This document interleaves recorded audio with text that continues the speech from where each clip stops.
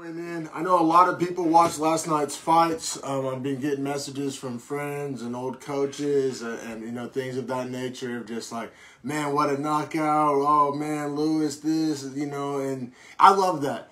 That is literally the whole reason I essentially started this podcast. Was I wanted a community of people that was excited the day after fights to talk about what transpired in it. And I feel like we're kind of heading in that direction with Beefy Nation. And I love everybody that's a part of it and watches and comments and texts me. And just, yeah, man, feel free to reach out. Even if you know we're not super close, feel free to shoot me a DM at Dreadful Talk Dom. Hey, man, did you see the fights last night? Or what'd you think about this? I love, you know, engaging with people talking about fights. But let's get my beefy brother Harrison on here with us, and let's get this episode underway.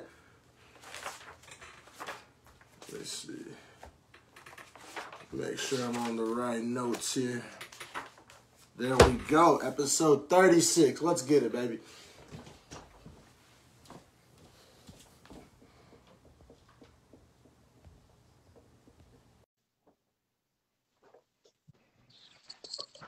Hey, what's up? What up, bro? And we are officially underway with episode 36 of Beefy Boys Breakdown, man. And like I said, I was talking a little bit on the intro. It's just about how, you know, I'm starting to get more and more people reaching out to me, tweeting me, texting me, DMing me, just like, oh, did you see the knockout? What do you think of the fight? This and that. And that's the best feeling in the world, bro. Like I said, that's kind of essentially the whole, I think I've always found the word mission statement to be a little corny, but it's just like, that's what we're doing here, right? Like we want to create like a community of MMA fans that, you know, just the day after fights have all these emotions and thoughts and of what they just witnessed transpire, and they want to engage with and talk about it and see if other people feel the same way they did, man. That's literally what we're doing here on Beefy Boys Breakdown. Not to mention, like, just how unexpected some of those results are. In fighting, I feel like, and I mean, I know we talk about this all the time, but it's just one of those things, man, where like the ability for a kick or a knee or a punch or an elbow to like literally change the entirety of a fight. I mean, it's just not like that in any other sport, man. You don't get a fast break dunk that changes the entirety of a basketball game. Yeah, you don't get a breakaway running touchdown usually in the first quarter that changes the whole football game. Yeah, like in football, a touchdown's worth 6, and then in basketball, it's either going to be worth 2 or 3. Like there's no the only sport that can compare to mixed martial arts is a fictional sport, Quidditch. And if you stick in golden snitch, it's over. That's like watching a Derek Lewis fight for real. Probably the first person to ever compare a Derek Lewis fight to Quidditch. But hey, that's what you come here for the quality, unique takes on Beefy Boys Breakdown. But hey, Bryce, I want to do something real quick.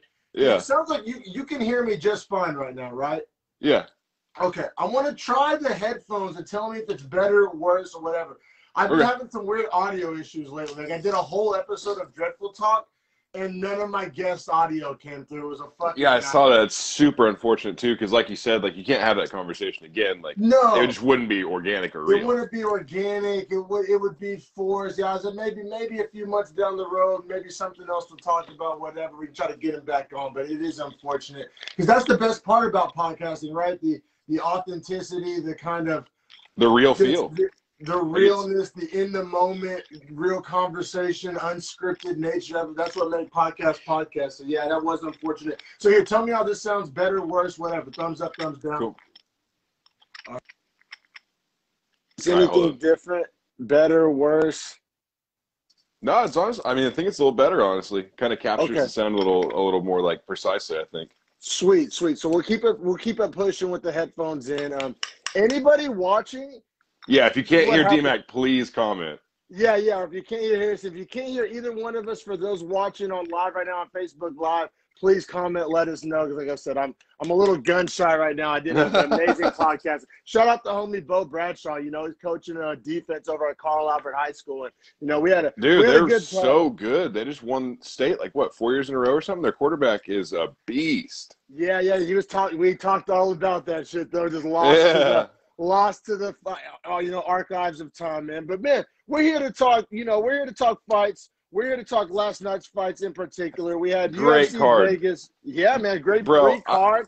I don't know how you felt about this one as an entirety or as a whole, but like I remember last week you had said that under-promised, over-delivered was the theme of last week.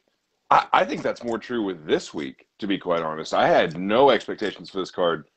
And honestly, like even the main event, the odds were so disrespectful. They felt accurate, but they were so disrespectful. And we'll get to that. We'll get to, your clairvoyant cattle over here making boss-ass predictions. Hey, anytime you cash anything over plus 300, you had an insight that Vegas had no idea about.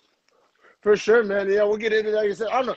I was looking forward to last night's cards because, like I said, we've been talking about this kind of heavyweight Grand Prix that's kind of taking place and shaping up, and this is gonna, this week and next week is gonna, it's gonna play out essentially before our eyes and kind of clarify the picture a little bit more.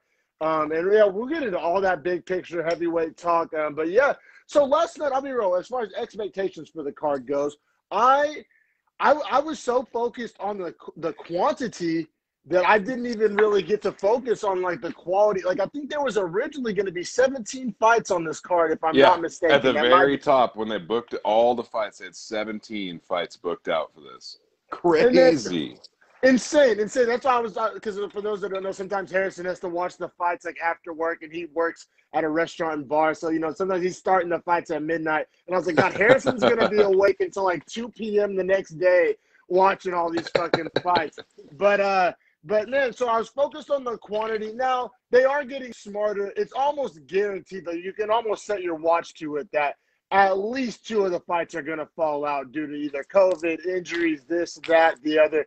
So I feel like they intentionally are starting to like overbook these cards. That way the cabinet's not bare whenever a couple of the cards get pulled. And you know what though, man? I kind of like that plan. Like a whole lot. Like the UFC's never done it like that until COVID came around. Like they used to pretty much force guys out there. Like I don't care if you're hurt or not. Like get out there. Like get like we got a deal. But now it's to the point where it seems more professional. Like if there's something that goes wrong, they are ready and willing to like fix or remove that fight. Yeah, and I mean, it's not like you're really going to run into the scenario of, like, too many fights. Like, because, I mean, at some point on the card, there's going to be a first-round finish.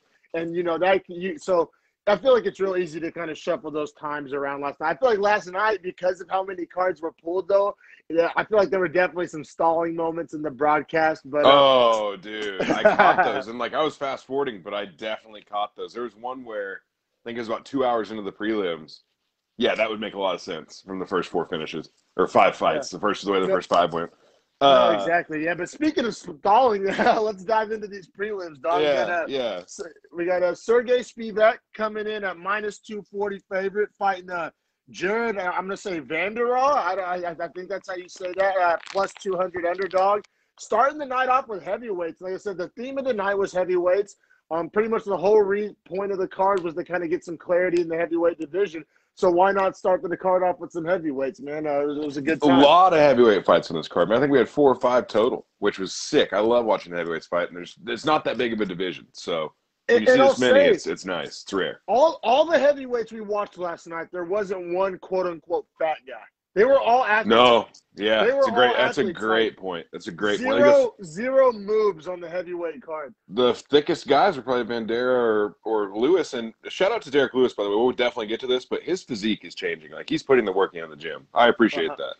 100%, man. But yeah, man, and we've done a few Sergey Spivak fights, and he's looking like a nice, up and coming heavyweight, and so he was definitely on the radar. Man, in round 1. I got to go 10-9 Spivak. He had 2 takedowns, some nice ground and pound. But the only thing that kept it from being a 10-8, not a lot of damage, especially when we're talking. Yeah, Bandera just kind of, I mean, I'm not saying shelled up, but had such a good ability to cover himself up on the ground and just keep Spivak in a neutral position, almost in top control, that it was a 10-9 for sure for Spivak, but yeah, I couldn't see a 10. Dude, also, speaking of 10-8s, Bisping was getting wild with his 10-8s last night. Wild. We're going to get to that. We're going to get to that. Hell yeah. I got to say, though, I'll take Bisping over Cruz on the call any fucking day of the week. Bisping, dude, I feel like it's the most hate online and this and that. And I got to say, I don't mind it that much. And I'm not trying to be a hater, but was it not the most B squad production team you've ever seen? Brendan Fitzgerald, just Bisping on the mic, and then Joe Martinez is our announcer. Like, are you shitting me? Like, not only did you pull one of our commentators, but now I have Joe Martinez talking to me. Yeah, and it's like I love Rashad Evans as a fighter, but like as a commentator, he doesn't necessarily bring them, or as an analyst, doesn't bring the most. So him and Joban talking about B Squad, but Oh, dude. They had some funny uh, production mistakes too, but we'll get back to those. We'll give Sergey Spivak his time. He deserves it. He earned it. yeah, man, Definitely. So we both had it first round 10-9. I'd say the second round, even more dominant for Spivak. Kind of, it was almost like he experienced like in the first round, like, oh, this is what I need to do to win, and then second round came out was like, I'm going to win now. It's kind of how I saw it. Round 2, I was like getting ready to write like 10-8 question mark, and then the fight was over. Like right, and I was because it was on its way to a 10-8. Spivak really kind of took over, dominated. He was able to finish him off with the ground and pound TKO. I gotta ask a question, and it's like impossible to answer with kind of the wishy-washy stoppages nowadays. But too late. It was too late. It was way too late. I wrote finally. Jesus Christ, Tognoni. That was my final note on this fight. Like, yeah, Tognoni was out of line last night. He was out of line, slapping fighters' hands, yelling, getting way too close. He was out of line. Herb Dean always out of line. Honestly, the only good refs in the card last night were Mark Smith and Jason Herzog. Yeah, and I think even Bisping had something to say about Mark Smith at one point, and I kind of disagreed with. But I also love that Bisping was calling out. Who'd you just say? Who was the ref on this fight? Tognoni. Tognoni. Yeah, Bisping was calling the Tognoni. Yeah, he was like Tognoni doing his most to be a part of this fight tonight. Yeah, and like it's a silent arena. You can definitely like hear him say that, which is I think is real. It's not like you saying it behind his back. You know what I mean? That's kind of real. That's the kind of stuff I like Bisping does. But anyway, yeah, I wanted to bring up the fact kind of a late stoppage, but here's how my fucked up brain works. It's like, man, I've seen so many bitch-ass early stoppages that I could use the late stoppage every now and again. Sorry, Vander Ross. Sorry you had to pay the toll for that. But I was like, yeah, my knee-jerk reaction was like kind of a late stoppage, but like, you know, with all the early stoppages, you know, it's not. I think we had one more fight tonight that was a questionably late stoppage. Yeah. But I will say that the reason being is you couldn't have stopped it any sooner. Fair enough. But we'll keep it pushing to this next fight. First upset of the night. We got Alman Zahabi, which is the brother of I think his name's Faraz Zahabi. GSP's coach. Yes. MMA, you know, well respected in the MMA community for sure, legend. So we got his brother Alman Zahabi as a plus 160 underdog, fighting Draco Rodriguez minus 190. And I don't know, man, Draco Rodriguez may need to start a rap career because like, I don't know if that's like what a sick name. Yeah. Draco Rodriguez is like, man, I can just see the mixtape art now, you know. But you know, it was a good fight. We got a bantamweight matchup, so you know, with all the big guys fighting, you know, it's nice to kind of mix it up a little bit. Bantamweight 135. We always talk about how loaded that division is, and this is a prime example of it because both of these guys are really good fighters. Neither of these guys were ranked. And in all fairness, it's not like the winner will probably be ranked even after this because that division is so damn packed. So, gotta love bantamweights. Shout out to Zahabi too, man. Hasn't fought in 2 years. This is the last fight on his UFC contract tonight, or last night. So he probably would get cut if he loses this. And he's the underdog, so it's almost like they expect him to lose and get cut. Yeah, for sure. And I feel like they were definitely trying to hype up, you know, Draco a little bit. And Dana White Contender Series. What do you know? Yeah, exactly. Wow, I didn't even put 2 and 2 together, but like, I'm not. It just kind of like, yeah, of course, like that's par for the course, right? You give him the name Zahabi because he's from DWCS. It's like, okay, cool, that's fair. Yeah, man. And then so D-Rod did miss weight. He weighed in at 140.5, which is a lot to miss weight by. I mean, that's almost a featherweight. You know, 4.5 pounds. Yeah, he was closer to featherweight than he was to bantam. Yeah. So that's always questionable, and you know, call it karma, call it what you will. You know, call it a tough weight cut is probably more scientifically accurate. But you know, he paid the price for it because first round TKO, and man, it was like you know, sub third round finishes back to back. I was like, oh, we got ourselves a card here, boys. And you know, it was a fun way to start the night for sure. 2 finishes back to back. But yeah, Zahabi caught him with the right hand and just put him down. I thought he broke it down beautifully in his post-fight interview, too, whenever Bisping asked him, like, hey, go through it. And he was like, well, I was just timing out his hands, seeing who was faster. And he was like, once I decided I was faster, he was like, that just equals me throwing a counter because I have the speed advantage. So I tried it, and it worked. And it was like, that's simply put, but also beautifully put. Yeah, for sure, man, for sure. It's like fighting is one of those weird things where, like, both things can be true. On one hand, it's like a super nuanced, like, uber technical, complicated chess match. And on one hand, it's the simplest thing mankind have been doing since we figured out how to shit and fuck. You know what I'm saying? Yeah. Like, so it's like this weird kind of dynamic between the, like, hyper complex and the, you know, uber simple kind of. They both can be true at the same time when it comes to this, you know, wonderful sport. And yeah, man, so it's a hobby, you know, like you said, pretty much keeps his career alive. It seems like also gets the 50G performance of the night bonus, which with all of the crazy finishes, I thought that was, you know, kind of, I don't want to say he got lucky. He without a doubt earned it, but like there was a lot of good finishes last night. And for him to get the performance of the night bonus, you know, I think it says a lot. Okay, so I don't know the bonuses, so I'll just let you tell me as we go because I don't want you to tell me now because I'll give away some results. But I have an idea of who it would be, and I thought he would be one. And I think between the Landwehr-Erosa fight, one of those guys got it. Well, obviously the winner. I just don't want to say who it was. Yeah. So we'll get there, but we'll get there. I think the people that got put. I think the people that got put fully out last night should be the ones that. Or their opponent, rather, should be the one that gets the bonus, in my opinion. Like for instance, Zahabi, like, put Rodriguez out. Like, he was on the ground out. And he was an underdog. That's a great point. Like, there's both reasons why he should get a bonus over someone else doing it. Yeah. Like, I felt like the highlight of it, just one shot, boom, down on the ground. And the dude's mouth was like, he was flexing his, like, biting down so hard that his lip came up and you could see his mouthpiece and his eyes were, like, staring down at the canvas. It was pretty scary. No, it was a nice knockout for sure. So, yeah, Zahabi got the performance of the night bonus. We'll keep it pushing because this next little situation here, can't even really call it a fight, but this next Beefy Boys first. Yeah, what happened next was a Beefy Boys first, as you said. So Chas Kelly was scheduled to fight Jamal Emmers. Skelly was the underdog at plus 200, and so usually the underdog comes out to the cage first. And And Skelly, so he makes his walkout music, walking out, feeling himself. He gets in the cage, kind of does a little lap around the cage. You know how fighters do. He's like getting ready to go. And then there's just like this awkward, the best way I can compare it to is like in like the dramatic rom-com movies when they like rush at the last minute to break up the wedding and people are like whispering. Yeah. It's just like that, what happened. Or like when the Thunder Jazz game got canceled and you saw like a medical team official run out. It's almost so it's surreal. It doesn't feel real. It's so real.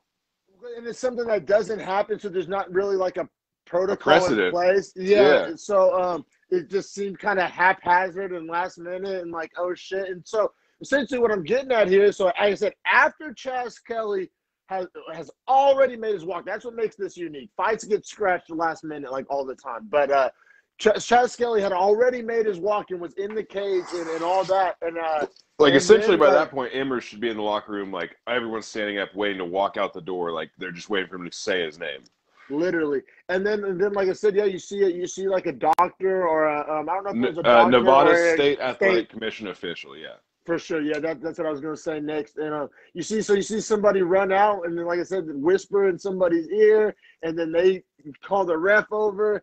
And then they call the fighter over, and then you see the fighter's reaction, and he's like, "What the fuck?" And like at that point, you can kind of gather what's happening. You're like, "Did this fight just get caught?"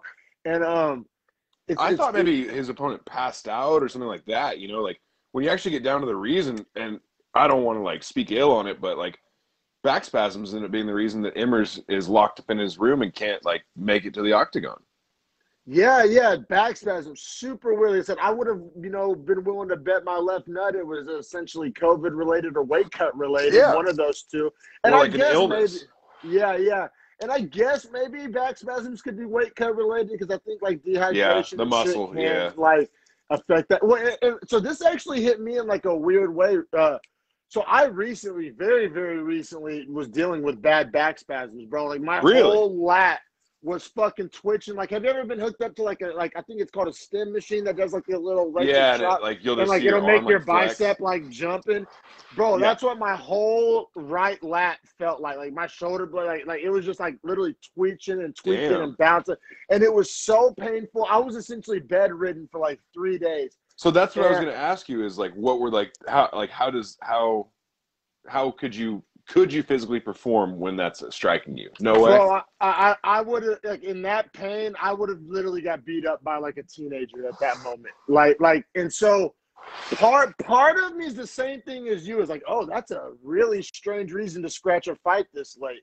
But like I said, this literally just happened to me like a week or two ago, and I mean, it's essentially debilitating, man. Like I believe it because like Bisping, yeah. He spoke to it. He was like, yeah, I've been there. Like, I actually can understand. He was like, that's really unfortunate. And he was like, that just happens. He was like, it's just really unfortunate that happened right now. You know what's funny about that happening is when Derek Lewis fought Ngannou and everyone trashed that fight and talked about, oh, that was a terrible fight. Derek Lewis was having awful lower back spasms that night and said he barely wanted to walk out, but he was like, I couldn't let the fans down. So he fought Francis Ngannou with back spasms like that for us. Yeah, no, and that's why the fans love Derek Lewis. I mean, Derek Lewis, like I said, even if he would have lost last night, he'd still be a draw. He'd still be a fan favorite. I mean, it's cool too because especially nowadays with everybody putting so much emphasis on their marketing and social media presence and all that, and they're outside of the octagon like persona, which more power to them. I love that part of the game. But what I'm saying is, Derek Lewis is just as famous for inside the octagon performances as outside. For like one-liners and interviews and all of that stuff. So that's what's awesome about Derek Lewis. But we'll definitely get to the Derek Lewis nut ride hour, as we continue. But man, next I'll let you introduce this one because I know how you feel about one of these fighters, and so I can't top how you're gonna introduce this. So go ahead, brother. So at women's 125, very open division, so I was really happy to see this result. We have Casey O'Neill. She was 5-0 coming in out of Australia. She's the Scottish girl that moved down there, younger in her life, 10 years old or so, and has been training there since. Also kind of hot. She was minus 160 against Shauna Dobson, who is 4-4, not UFC record. That's her MMA record. That's embarrassing. At plus 135, and just for anyone at home that wants to is wondering, yeah, I'm biased. My first notes were I hate Shauna Dobson. Literally first notes. That's literally that's why I let you introduce this one, man. At home, I was like, oh man, Harrison can't stand Shauna Dobson. I mean, it's warranted. Like, you're judging her off her merit. Like, she's just boring in the octagon. Well, and your record is your record, bro. Like, there's not another division in all of mixed martial arts other than the UFC women's flyweight division where you would even be allowed in the octagon with a 500 record. Literally, like any other division. Yeah, bro. Any other division, like that division's so thin. We've talked about it ad nauseum. The division's so thin. And they just essentially need bodies. And Dobson is game and can win and can beat people. So they throw her in there with people. And, yeah, she's a card filler. You know what I'm saying? I mean, to be fair to her, like, the one thing I will say in her defense is she does have the biggest upset in UFC history as far as betting lines are concerned. Yeah. So, and she has power. Like, she hits hard. She has power. And, she is strong in the standing clinch. Yeah. But what was awesome to me last night was as soon as O'Neill got the takedown, Dobson got back up quickly and then got mat returned. And O'Neill was in control from there. Yeah. Yeah. Man, I thought round one was way closer than it was going to be because, like you, I wasn't expecting much out of Dobson. But at the start of round one, Dobson was landing some heavy shots on O'Neill. Like, she was connecting very hard and very clean. Obviously O'Neill was able to, deal with it and adjust and kind of turn it more into grappling. But man, on the feet, man, Dobson was giving her, all she could bargain for. You said, granted, it is her debut. I think she was 23 years old, and Dobson, has been at it a lot longer. But yeah, I still gave round one 10-9 O'Neill because at the end of round one, O'Neill really started to take over with the grappling and the ground and pound. And took control of the round. I won't even say stole the round. Took control of the round. Yeah, and I will say, for Shauna Dobson, in her defense, one more time, she had some good damage she was landing in the transition from when she was getting taken down the first 2 times. But yeah, man, other than that, I thought it was Casey O'Neill pretty much for the last 3 minutes and 30 seconds of the round. Oh, yeah. And once again, anybody watching live, if you can't hear any of our mics, please let us know. I said I'm still a little paranoid. I had a technical difficulty happen recently, and it got me gunshots. So just leave us a comment. Let us know that you can hear both me and Harrison's mics. But yeah, man, I feel you. And then in round 2, Casey O'Neill. So in round 1, it was a filling out. Casey O'Neill established the path to the victory was most likely going to be through ground and pound. And then in round 2, she came out and just continued down that road, executed the game plan, and was able to get the ground and pound finish. Second round TKO, like I said, these prelims were full of, relatively fast finishes. I mean, the sub-third round finishes, and as that's what you want from prelims, right? Like nobody wants a bunch of decisions in prelims, so they were getting after it. It was entertaining, and it was free, and yeah. And as a prelim fighter, man, that's the best way for you to make your name and get to main cards is put highlights up. 100%. And then, obviously you can still win a 50 G's even if you're on the prelim. So, it's and now that's not what happened here. O'Neill did not get a performance of the night bonus, but she did get a nice win. Like I said, you can question the caliber of the opponent, but it was her debut. And she looks to be an impressive young prospect. And we've hammered this point into the ground. But in women's flyweight, it's so thin that rapid ascensions can happen. So we need the blood there. Whenever you see a 23-year-old undefeated prospect come in and get a win, I mean, it's really – because sometimes I let, my projections for these fighters get – it's fun to kind of, be optimistic in your projections. I'll admit that. But in women's flyweight, really, the dead-ass, the sky's the limit until you have to fight Shevchenko. I know. It's like she's guarding the gates. You know what I mean? Yeah, man. It's insane that division is so up for grabs until you get to the champion. The number one contender spot is completely up for grabs for any of these girls. The belt, however, yeah, the belt's a little harder to grab. Yeah, for sure. It's a crazy, weird division. Like I said, not our favorite division, but Casey O'Neill may give us a reason to watch. She's a nice young prospect. Now, let me ask you this, because I forgot to ask you. Do you think that Chaz Skelly deserved his win bonus because Immers couldn't make the walk? See, and this is why this is the Dana Duffel. This is where you come in and you give it to him underhand. Yeah, or I think Rogan and Schaub and other people have said that the whole win bonus thing needs to go away anyway. You should just get paid to like an NFL player doesn't get more or less if they win or lose the game. Correct. Yeah. So I think because it's about the effort, and showing up, and like I said, we kind of that's kind of my true answer. I know it's kind of a convoluted answer. It's win bonus. That shouldn't even be a thing. Yeah, not so much, but it's do I think the man deserves to make his money? Yes. So it's I'm kind of straddling the fence there because if I'm Dana, I could easily. Here's why you don't get a win bonus because it's called a win bonus and you didn't win anything. But it's he made it to the octagon and it's like he was on the field and the team didn't come out of the locker room. In the NBA, that's almost like a forfeit. Yeah, no, I feel you, bro. I feel you. The answer to the question, do I want that man to get as much money as possible? Yes. I see how you're phrasing it. Yeah, I'm playing a little verbal gymnastics here. You're balling it. You're balling it. Yeah. You know how I like to get down, but man, we'll keep it pushing because this next fight. Everybody expected fireworks, and it delivered. Unlike another fight on this card that everybody expected fireworks for, and I thought it was a little lackluster. But we'll get to that. But yeah, this was one of Dana White's. If you don't know, now you know.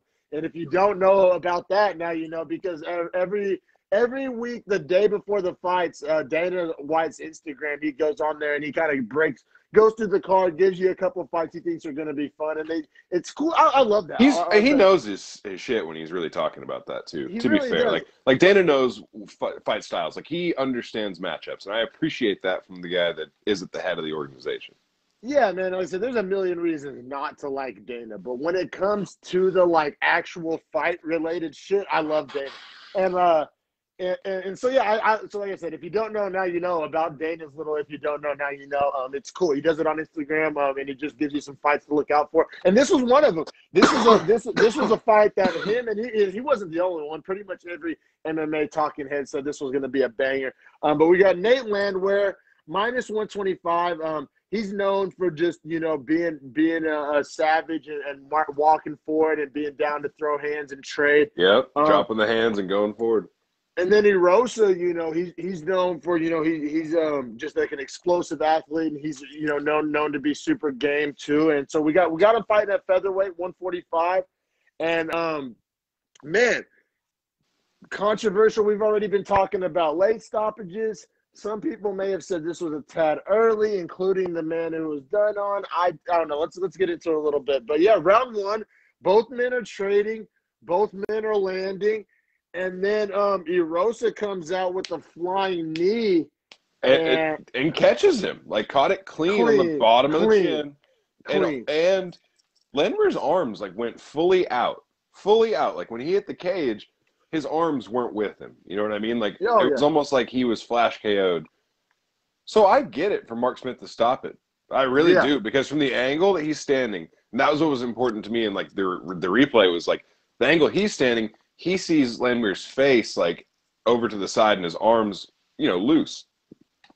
Yeah, so, and my takeaway from it, too, is I like to watch how a guy falls because there's a difference between dead weight falling, like, yes, body, and then, like, slipping or even a controlled fall, like, or you reach your arm down to brace yourself, or, like, there's different levels of, like, dropping somebody. Being aware that you're falling, essentially. That's a great way to word it. That's a great way to word it. And Landwehr was not aware that he was falling. He now exactly what you described, a flash knockout. Like, I think on the way down to the mat, he was asleep, and then when he hit the mat, it actually woke him back right. up. That's exactly what I'm saying. That's exactly what I think happened. And Landwehr's mind, because he was protesting quite hard. And I think this was the fight Mark Smith, I think, was the ref on. And we both love Mark Smith and respect Mark Smith, but and so he was protesting like a little, maybe even a little too much. He was very adamant that, he wasn't knocked out. I thought it was excessive. I see how he felt that way because whenever he hit the mat, he was awake. But there was a period in time from that knee touching his chin to him touching that mat where he was out cold, dead body weight, limp, just out. So I have zero problem with it. I do not think it was an early stoppage. But it was an amazing fight. Now I was a little surprised he didn't get a bonus. No bonus. And like I was saying, I had guessed that he would have been the guy to get one. But yeah, I mean, you were an underdog. You get a flying knee first round. I mean, how many 56 seconds? Yeah, right. But this was a night where they needed like 6 bonuses, or they could have done this one a fight of the night maybe. Because like that's the thing before Erosa dropped Landwehr dropped Erosa with, I'm pretty sure, a right hand. So it was a right hand that caught him on like the back of the head. I think the fight lasted 2 minutes, and there were like 3 knockdowns total, if I'm not mistaken. So, I mean, it was an amazing fight. I mean, usually fight of the nights go to like, 3 or 5 round wars, but I mean, this was a great fight. 56 seconds was the official time. Oh, it was only 56? I was being generous. I said 2 minutes. I was like, oh, surely, because it seemed fast, but I was like, surely guys didn't get dropped 3 times in a minute, but they did. 56 seconds. It was almost like a street fight. It really was. Like, they were just banging. They were just trading huge shots. It was awesome. It was awesome.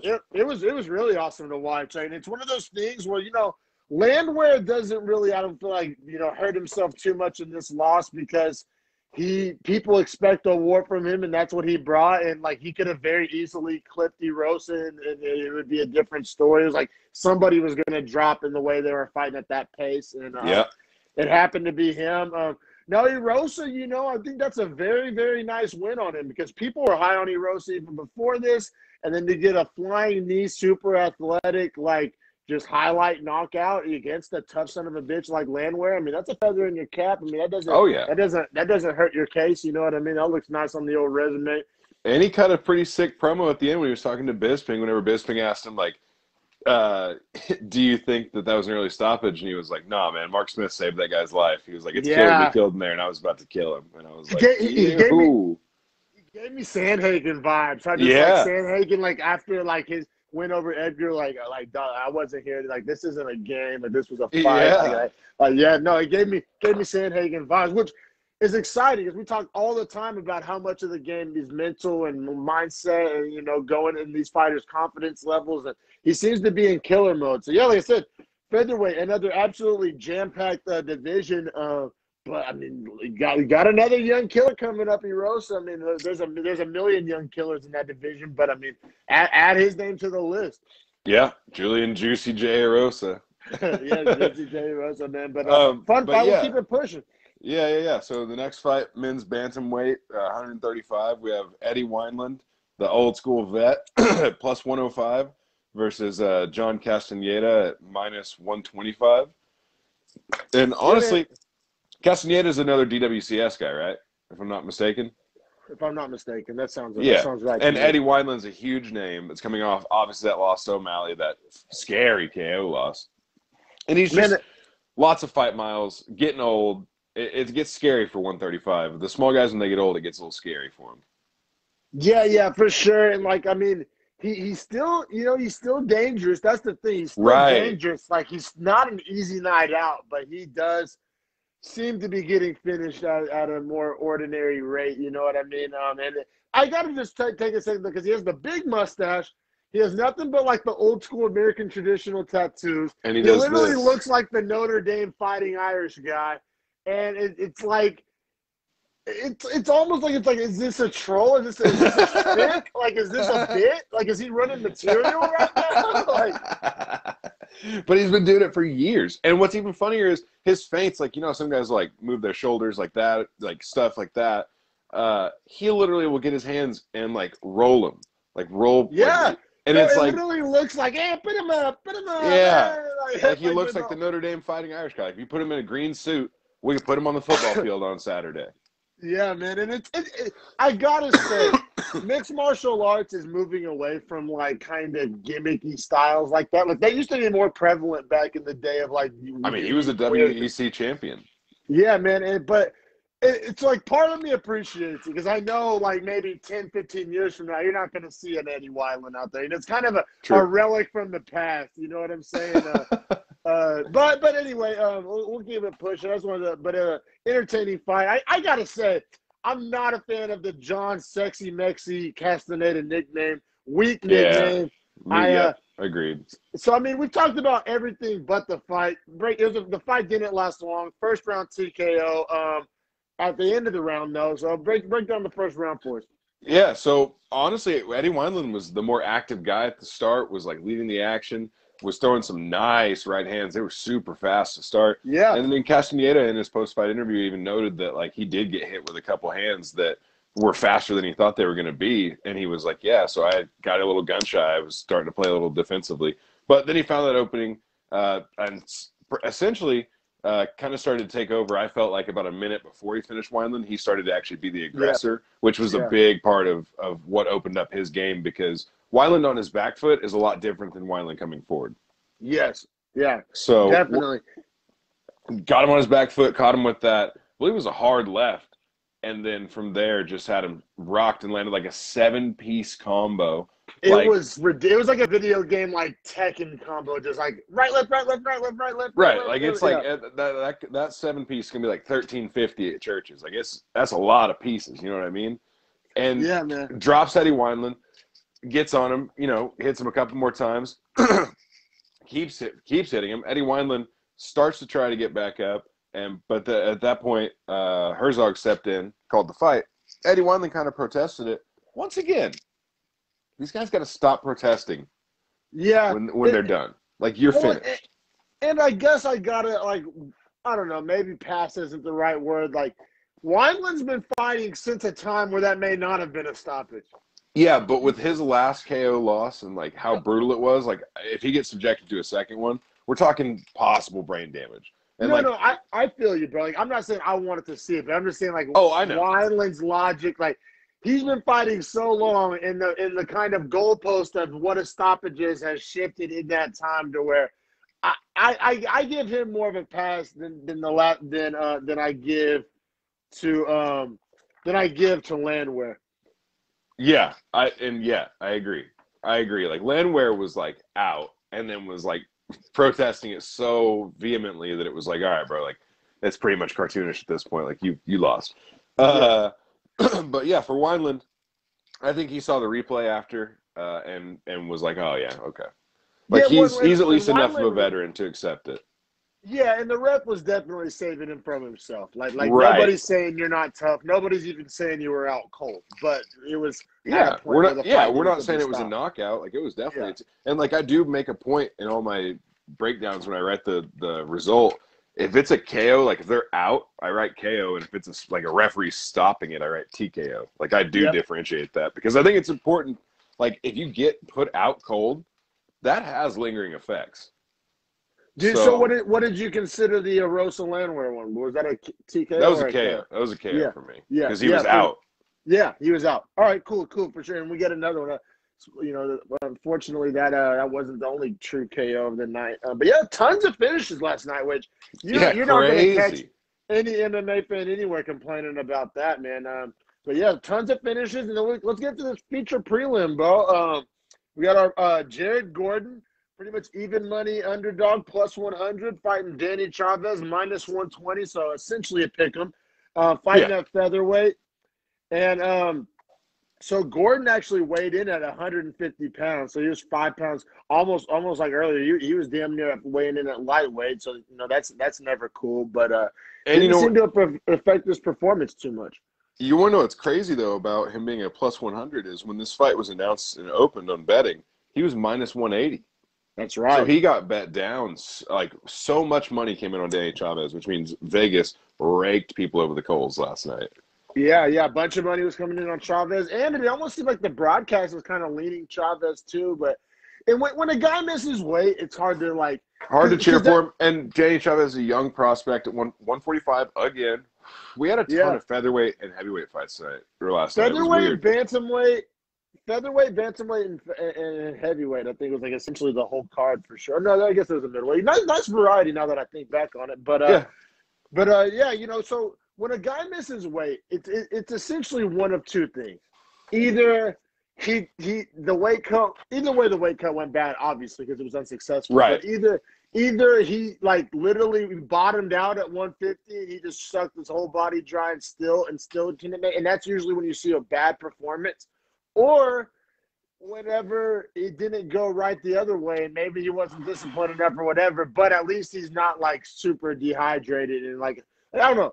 Like For me, this looked like he knew he wasn't going to make it, so he stopped the cut before it got way too brutal and decided. That's what I should have said. And decided I'll just forfeit 20% and get the win bonus. Yes, that is exactly was a way better wording version of what I was trying to say. So, yeah, and that's the chess play of it, right? Is like, do you think that extra 4 pounds is going to deplete you so much that you can't even perform? Because then it's really not worth it. Yeah. So exactly, there's two different kinds of missed weight cuts, and I feel like we saw both of those on display absolutely last night. But man, so round one was really close. Both men were landing. This was probably, up until this point of the card, the hardest to judge round yet, because up until this point, it was all pretty obvious, pretty clear cut. Man, this was a really close round. I gave it 10-9 Gordon. I thought he landed a little heavier, a little cleaner. Okay, me too. I'm okay, good, because this is the hardest round, I think, to score of the night for me. Yeah. There was a close round.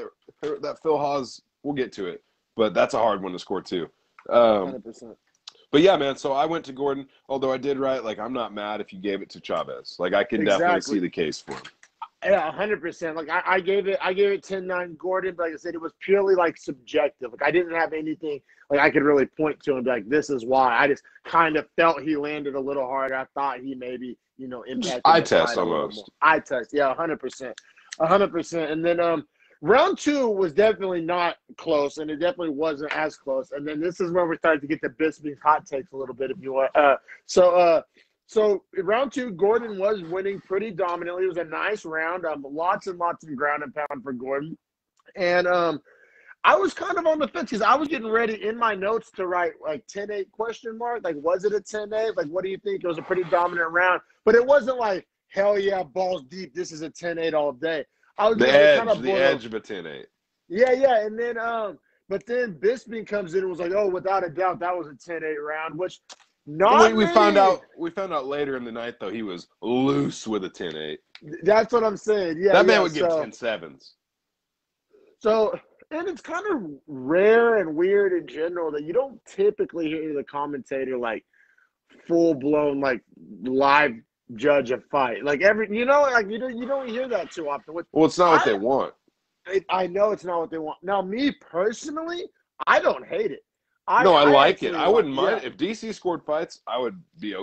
I mean, we've talked about how retired fighters should be the guys scoring fights. Yeah, for sure, man. So I guess I'll leave it up to you. Final verdict. Did you have it round 2 at 10-8? I did give it a 10-8. So yeah. I had Gordon up 20-17 going into the third. Yeah, me too.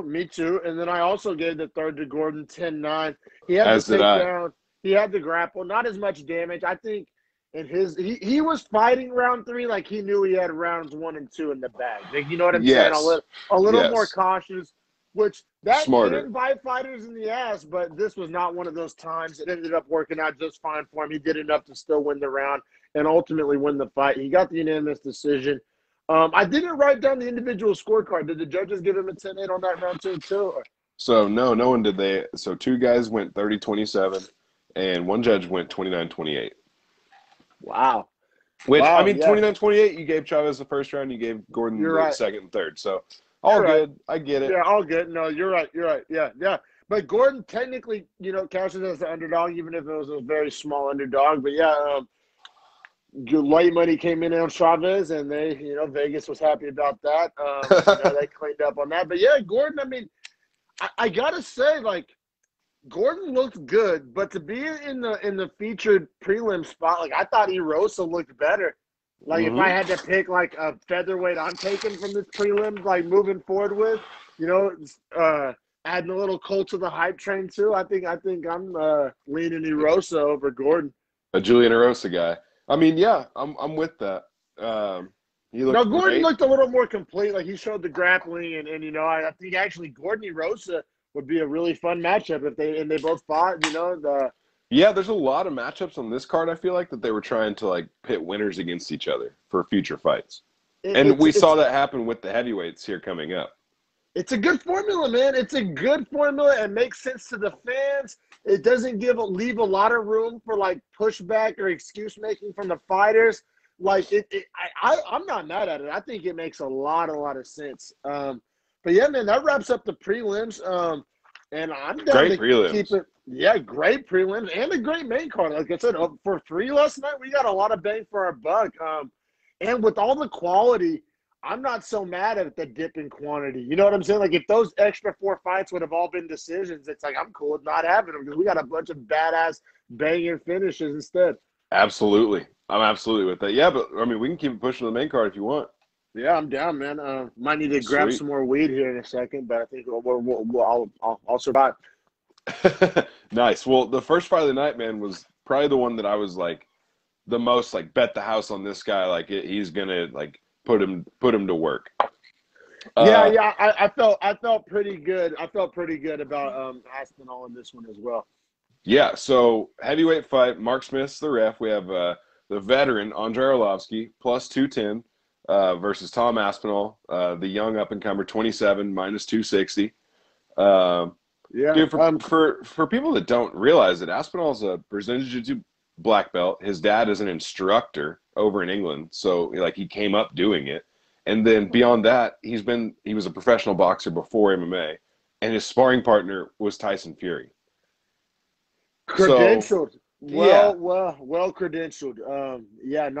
Which in heavyweights sometimes can be rare because in heavyweight you get a lot of big guys that hit hard and former football players and things of that nature. But to have lifelong martial artists, you usually see that in some of the smaller weight classes. But for a heavyweight, I mean that's why he's so promising for sure.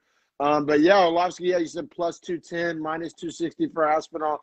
Cool little story. Aspinall actually watched Andrei Arlovsky fight when he was a kid. I think he said he was like 14 years old. Yeah. Went to a UFC fight with his dad and watched Arlovsky fight.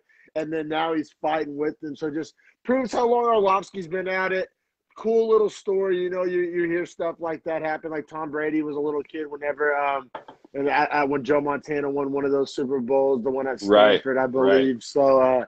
So yeah, just you hear little stories like that of, I know, the whole idols become your rival storyline. It's just cool, man. It's just cool. I mean, it's just undeniably cool. And, you know, it's like one of these days we do a podcast with one of the people we look up to, you know. Thankfully, we don't have to punch each other in the face. That's a little different, but yeah, man, we can get to the actual fight, man. Round one, Aspinall looked good. I had a 10-9 Aspinall. I could possibly see a 10-8 though, because Aspinall got within a nut hair of finishing Arlovsky with that. Yeah, it was close.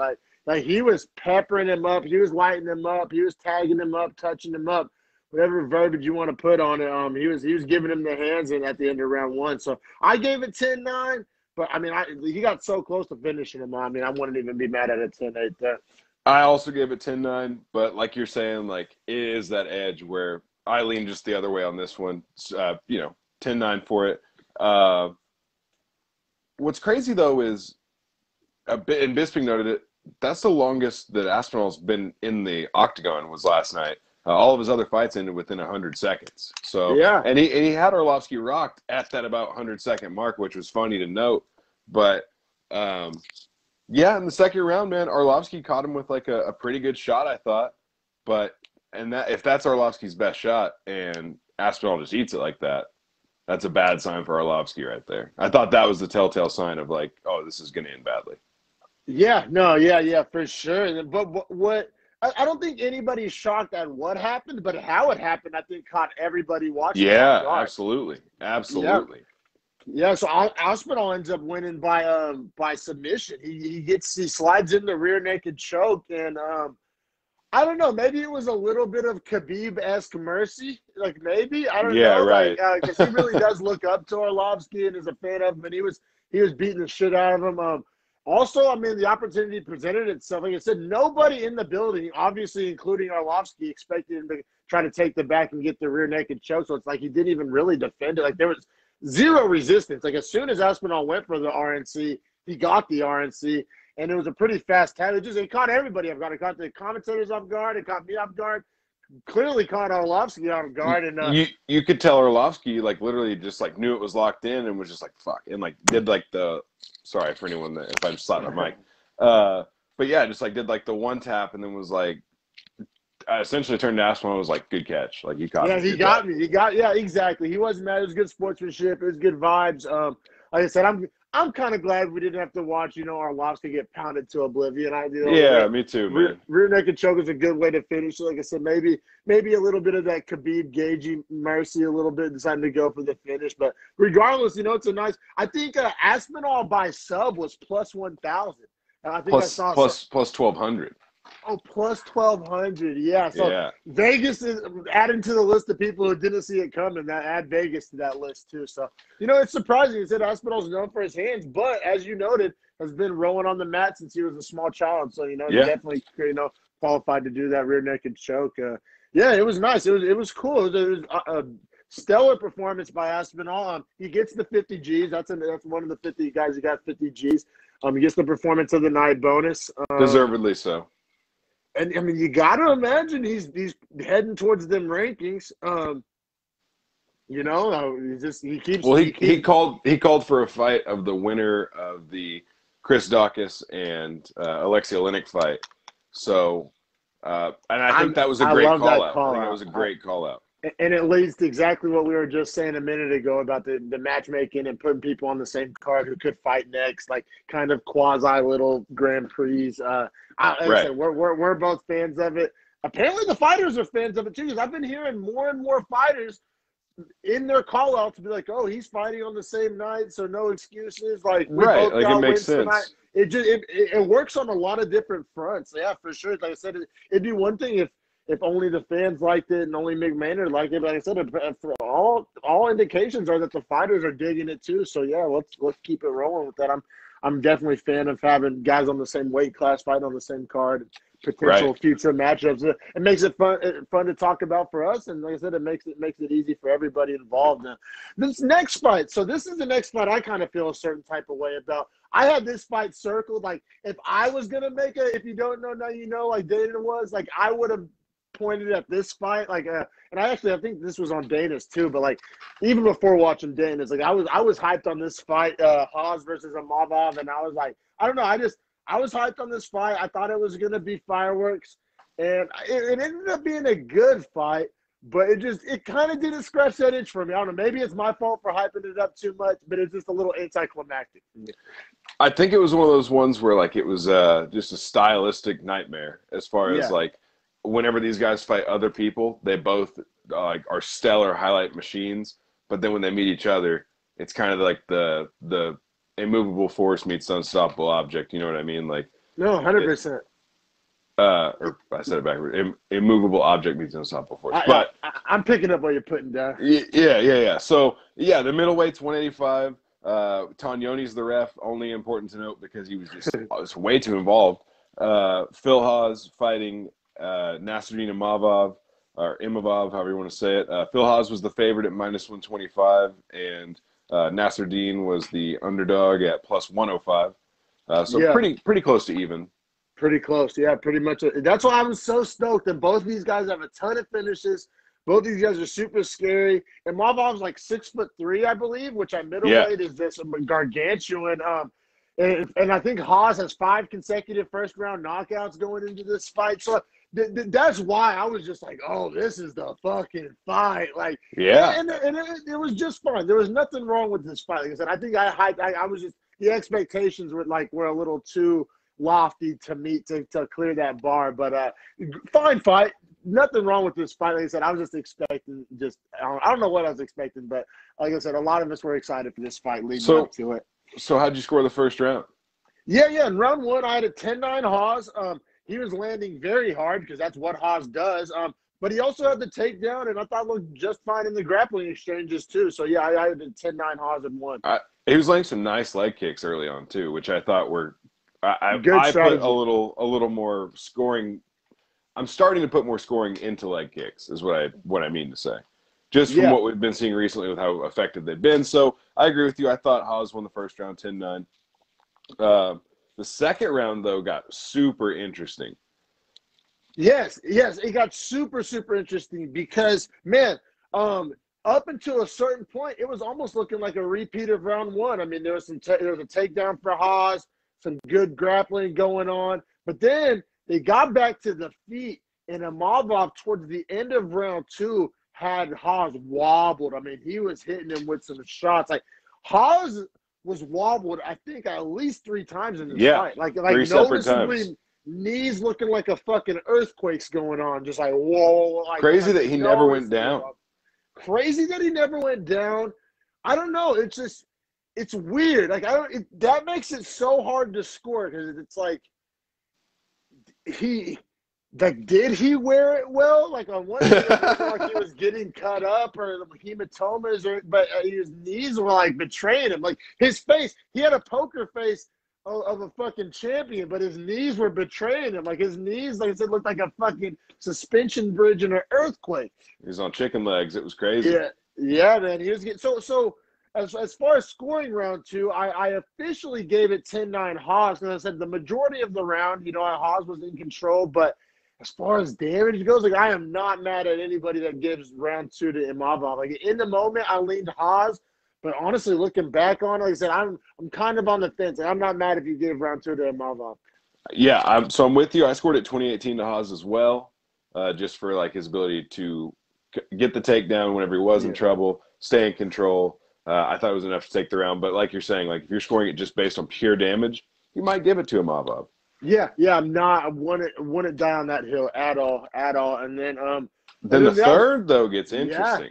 Yeah, it gets very interesting, especially considering how I just described round 2. So in round 3, I actually give it 10-9 Imavov. He wobbled Hayes multiple times. So like what he did at the end of the second, he did 2 more times in the third, and it was just too much for me to ignore and look past. And like I said, I kind of felt guilty for looking past it in 2, and I was like, well, I definitely can't look. He did it 2 more times. I definitely got to give him off 3. So, like I said, on my own scorecard, I'm kind of like I don't want to say disagreeing with myself, but man, if I was to watch this fight again, I may end up scoring it 29-28 Amavov.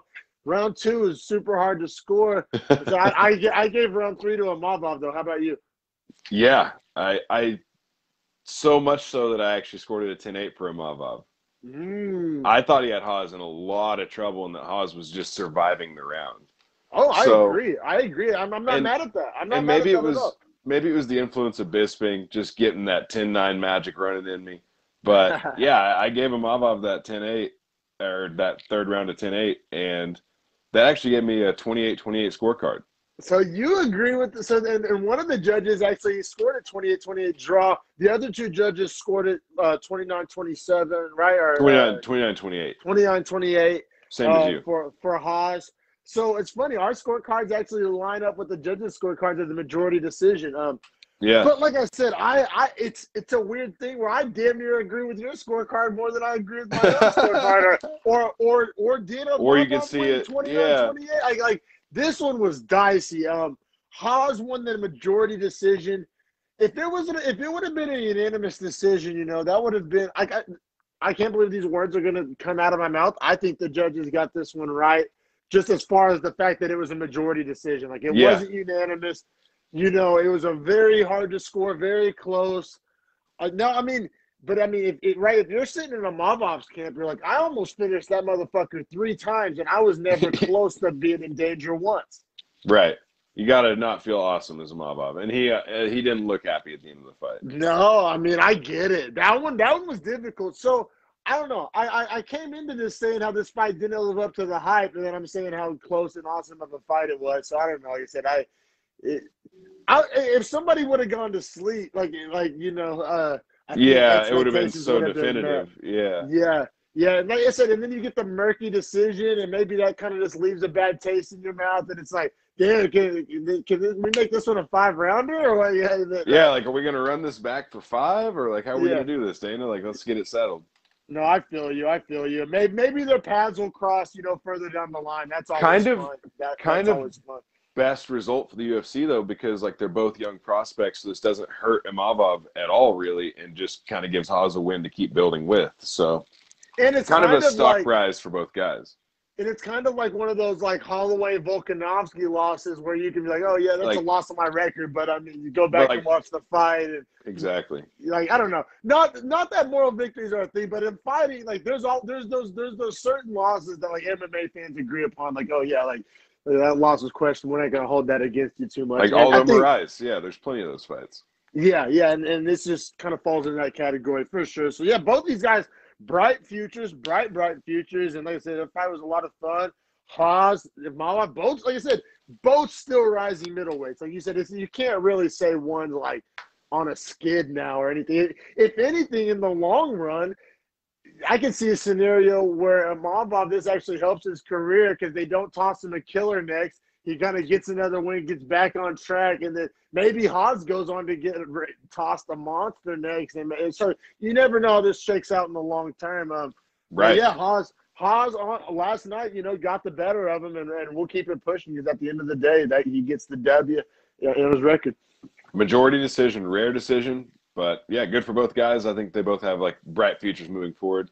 Now, speaking of bright future, and this next fight, heavyweight, we have Chris Dawkins, the Philadelphia police officer, at -200. Yes. Versus this guy, 75th professional mixed martial arts fight, Alexei Oleinik, number 10 ranked heavyweight at +170. And Oleinik just looks like it, man. Like he looks like the old guy at the gym who puts his knee up on the bench and just has his balls hanging to his knee. You know what I'm saying? Like he literally looks like an elder gentleman in the octagon. But I know he's credentialed. I know he's a legend. But I don't know. Time to hang it up. I don't know. In my opinion, that's why I'm just shaking my head over here because it's like, man. I'm tired of watching you fight, Alexei. Like, it's at the point where it's just like, enough's enough. You know what I mean? Like, why are you still doing it? Because now, at this point, it's like a sad reason. Yeah, they toss some guys that are just going to KO the shit out of him. It's so brutal, dude. So brutal. Like they're just trying to hurt his brain. I don't get it at this point. Well, they're trying to send him packing, man. They just made no, qualms about that. Like, he's trying to get these old fucks moving onto something else. And yeah, because Alexei Oleinik came into this fight holding the number 10 ranking, which is also like I get it. Like That's a paper rank. Like, that's yeah, a paper rank. Exactly. Like, and Doc has proved it essentially right here. And like I said, maybe this problem just kind of takes care of itself. But we got Alexei Oleinik plus 160 underdog. Honestly, like getting Dawkins at minus 200 in this fight, that was a great number to get him at. I mean, obviously hindsight's 2020. I saw a lot of guys calling for a Dawkins first round KO. A lot of guys calling for that on the internet. So, and that with minus 200, that had to have been a first round KO to call it like that. Probably a plus 300, plus 400. It gets you on the right side of things for sure. And just like I said, I know we're not necessarily betting experts, but little things like that can make a big difference, which I learned firsthand last night, and we'll get into that.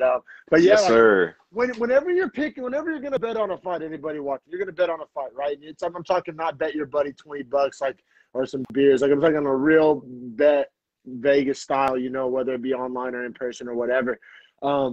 Whatever, you got to ask yourself two questions: who's going to win the fights? The clearly obvious answer, but then also how are they going to win that? Yeah, fight? path to victory. Path to victory, and then you can usually find way better odds that align with what you think's going to happen. Because like like I said, I did it last night. If you think a guy's going to potentially he could win the fight, but the only way he's going to win the fight is by knockout, then bet the fight by knockout and get a way better number. You know what I mean? So that's just little basic betting advice 101 for some amateurs. A lot more people are dipping the toe in the water nowadays. It's more accepted, it's more accessible, and right, nationally legalized.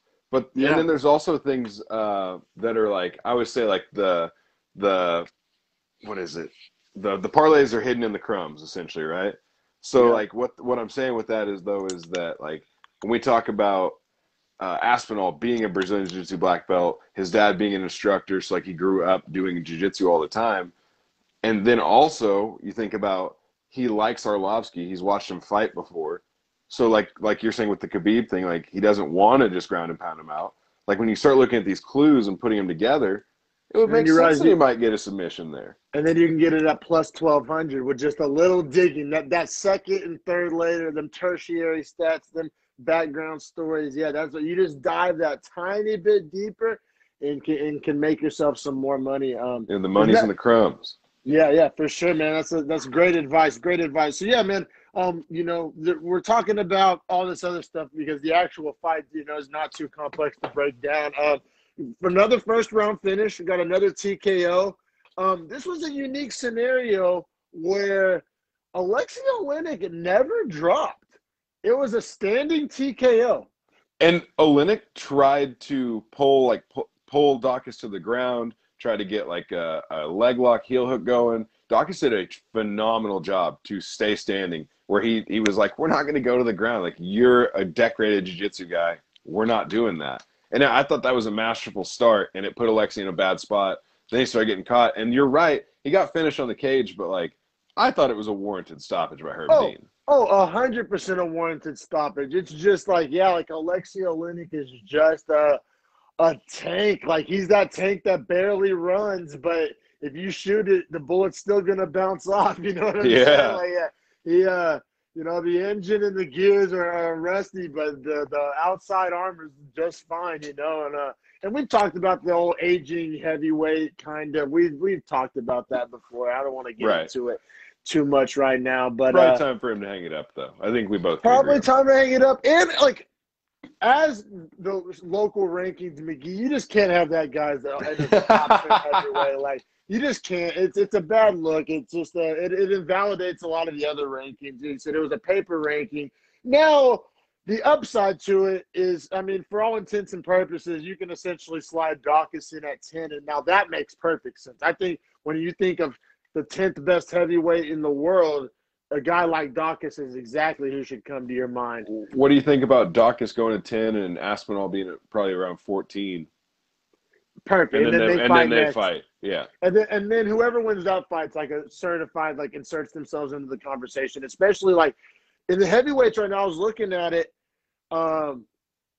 You know, a lot of the top 10, 2 of the top 10 spots are essentially not real, because you got Olynyk, who just got bumped out, and then Overeem. I mean, it seems like he's going to retire. Maybe not, but I mean, I don't know. He has 1 fight left on his UFC contract. 1 fight left. And we'll get to it, but I think I know who his last opponent's going to be. Yeah, we'll get to it, and it's like it's saying, it doesn't really seem like he's really going to be like a factor as far as being a contender. I feel like he'll be out of the rankings within 4 months. That's kind of what I'm saying. So it's like you kind of got to take his ranking with a grain of salt. So like that's what I'm saying. Like if Dawkins versus Aspinall is like 10 versus 14, that's really like 8 versus 12 if you think about it. Good point. And then the winner of that fight, I mean, is well in. They're going to be right there with like the Gane or like Stroik or those kinds of guys. Yeah, that B tier heavyweight. You move up into like 100%. So that's fun. That's so fun. And like you said, that's exactly who Aspinall wanted, was the winner of the Dawkins Olynyk fight. I think he knew exactly who that winner was going to be when he said that. And I love it. I absolutely love it. Let's make that happen, McMahon. And also interesting. Dawkins weighed in at 234, so he's kind of like on this like new wave of the Stipes, the Trimmer. Well, Aspinall weighed in at what, 245? Yep. And then that's probably not cutting a single pound, most likely. So I mean, I don't know. I like both of these guys. I like the new blood in the heavyweight division. Now, I mean, time will tell. I mean, maybe if it lines up like this, but if guys of this size, and not just guys of this size, but like these specific guys at this size, can hold up to a punch from a Derek Lewis or Rosenstryker, right? Because it is a different level. Yeah, will that come into play at some point? So I mean, but we'll cross that bridge when we get to it. Chris Dawkins looked amazing. Another 50-G recipient, performance of the night winner. And yeah, man, I mean, he just barrage of punches to finish Olynyk. And like I said, Olynyk never really got knocked out or dropped, but I don't think a single person wanted to see that man take a single more punch. Like he wasn't intelligently defending. His head was a speed bag essentially. And I have no problem with it. And we can keep it pushing. Hell yeah. This next fight was awesome. Now, for like a casual, I know we talk about how we love that term. For a casual, they probably would have hated this fight. But this fight was masterful. Yeah. Masterful. Honestly, by both guys. In a different sense for both guys. But, like, okay, so men's featherweight, 145. Mark Smith again. Mark Smith had some sick fights last night. I don't know. I just love Mark Smith. We get just the focus. Well, and then the other people make it like guys like Tognoni and Dean make it so like obvious that they're not like, you know what I mean? You're not gonna. So it just they're too involved in the fight. Like Mark Smith, I'm not aware that he's even there some of the times. It's like some of the best ref football games are the games with no pass interference is thrown. You know what I mean? Sometimes, not all the time, and sometimes you got to call it, but we all like sports when the ref is less involved. Like, it's a fact. Nobody likes seeing free throw fest in basketball. No, we like free-throwing transition basketball. Like nobody likes to see Tognoni literally grabbing fighters' hands and just and like slapping him off the fence. It was wild. 100%. So in this fight, we had Charles Rosa, men's featherweight. Charles Rosa at minus 190 as the favorite against Derek Minner at plus 160.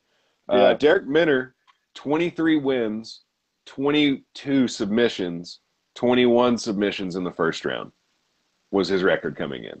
That's badass. That's amazing. I mean, that's an insane stat. That really, really is, because at that point, it's no longer a mystery what you're going to try to do, and people still can't stop it. And that's whenever you're at that next level. Right. Well, what's crazy about that, though, is that in the lead up to this fight, Charles Rosa's a pretty decorated black belt in jiu-jitsu himself, and he was like, I'm not afraid to go to the ground. Like, we can do that. Well, that's essentially exactly what happens in this fight, man. Yeah. Minner got that takedown about 90 seconds into the first round. And then from there, it was just a jiu-jitsu scramble and battle the whole rest of the first round. It was sick. Yeah, it was sick to watch. I feel like from a strategy standpoint, Rosa put himself behind the 8-ball. And we Right. talked about this a million times, and that's kind of how I broke down round one. So I give round one 10-9 Minner, but it was so close, but it was close for a really weird reason. So most of the round was spent with Minner on top of Rosa. However, Rosa was throwing up 1.5 million submissions from his back. Saucy arm bars. Saucy and dangerous and getting close and causing Minner a lot of problems with those kind of defensive submission attempts. And that gets really hard to score, right? Like, it gets really hard to score. Gets murky. I mean, we're taught, and I think that, like, the actual judges are taught that the guy on top, I mean, essentially is winning. And I mean, it's kind of but when a guy has such an active guard and it's so dangerous from his back, it just is so hard to score, because it's not like Rosa didn't want to be on his back. It wasn't like Minner was, like, essentially forcing him to be on his back. Like, I mean, he was very comfortable on his back, to say the least. I'm not saying he preferred to be on his back, but he was down to be on his back and throw up submissions from his back. So it's not like when you're scoring like grapple control, but when one guy's kind of down to be in a position, it gets murky. But yeah, continue. Well, I was just going to say as well, though, that Minner was passing guard, getting to full mount occasionally, would get arm triangles and head and arm chokes locked in.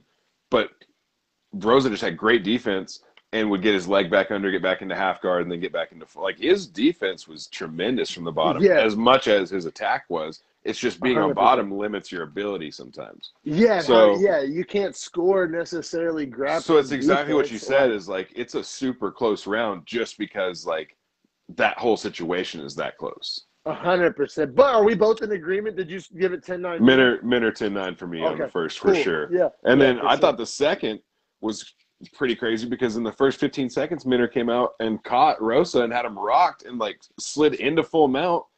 But then Rosa was able to survive, and then threw up some even nastier arm bars in defense from the bottom. Like, his defense from the bottom was sick. And Bisping noted it, that Minner should have tried to stand back up with Rosa in the start of the second round, because he had him hurt. And, like, obviously in jiu-jitsu, like, he wasn't going to get him last night. Like, clearly they were a good match.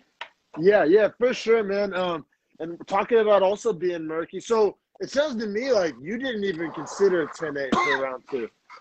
No, I didn't, just because Rosa was able to survive and then defend and then continue to attack back, even though he was on his back.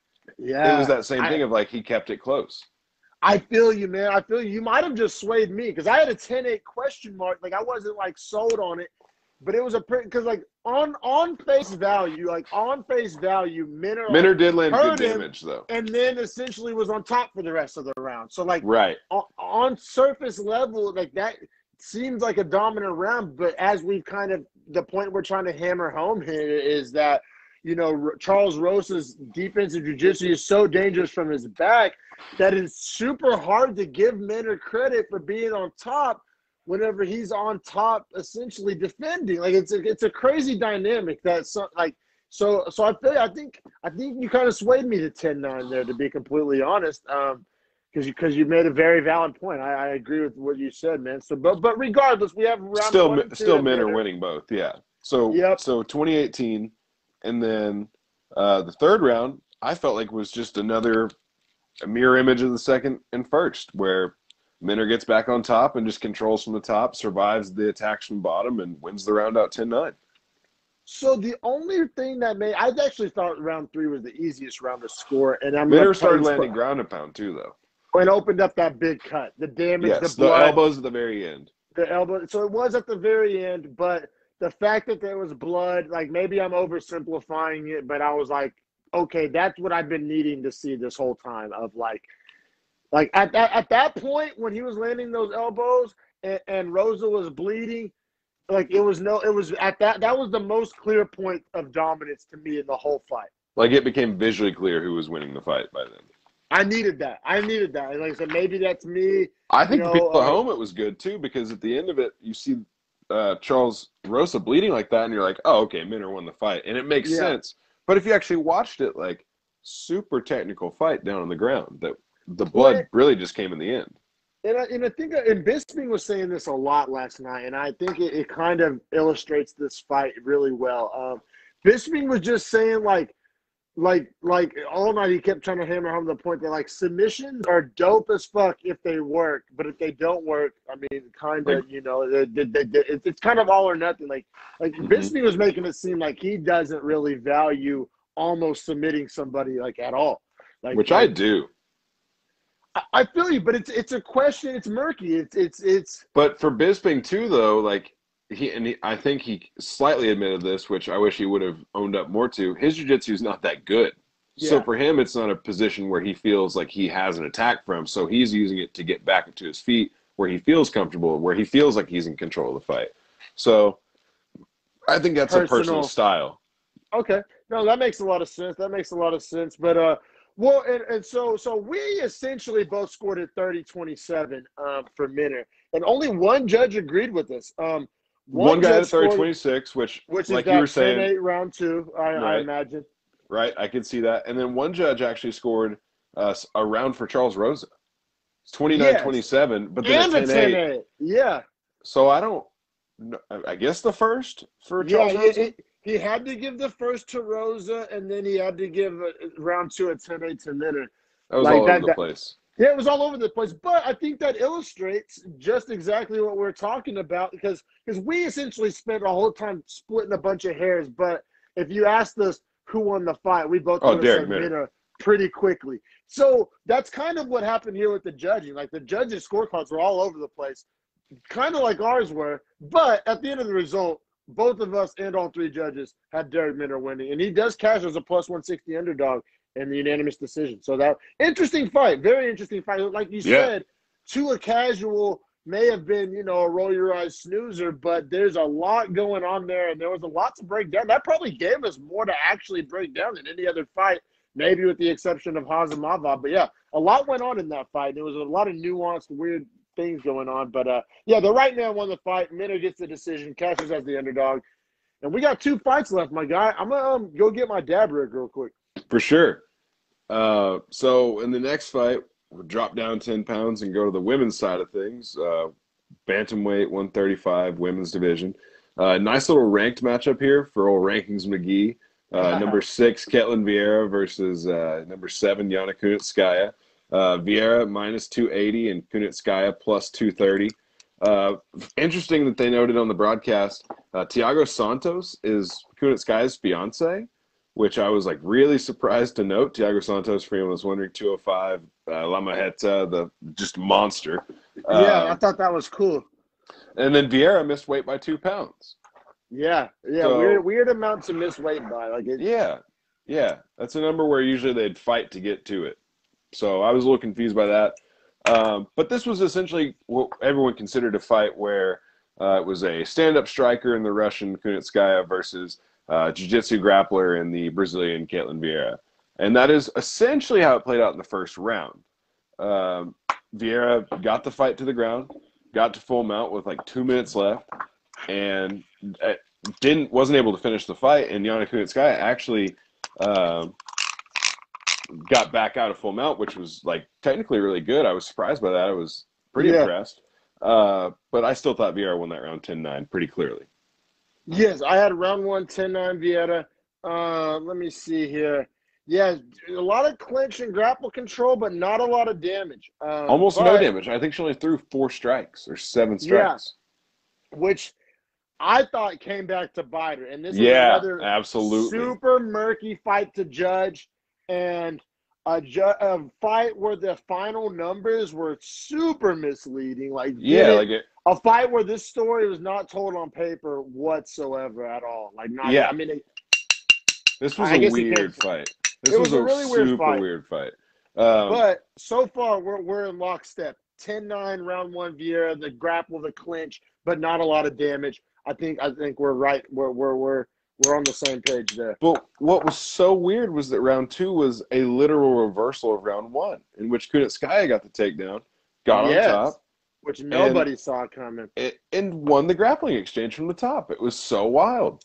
So I actually scored the second round 10-9 for Kunitskaya for almost the exact same reasons that I scored it for Vieira, except that Kunitskaya was actually landing some ground and pound with it.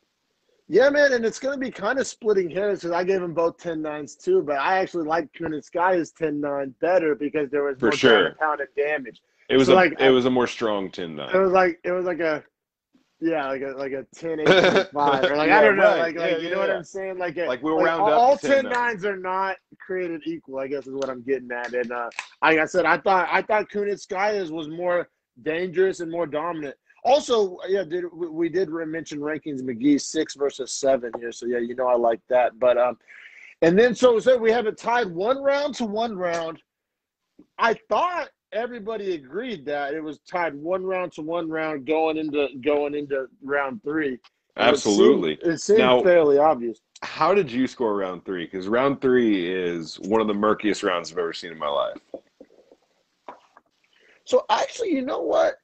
I personally didn't find it to be that murky, and I feel pretty confident in how I scored it and the reasons why I scored it. I scored round 3, Vieira 10-9, because she had Me Kunitskaya's too. back That's like so the crazy. majority of the round. Like the majority of the round. Like I think Yeah, literally 3 minutes of the round, she had her back. And I know Now, Kunitskaya is punching her like 70 times on the ground, but like, I mean, who punching gives a behind your shit? head, like, Yeah, it's not that that's great. like something like your little brother does to you when you like have him in a headlock. You know what I'm saying? Like you're not, it's not like it's hurting you. It's just like, Right. yeah, man.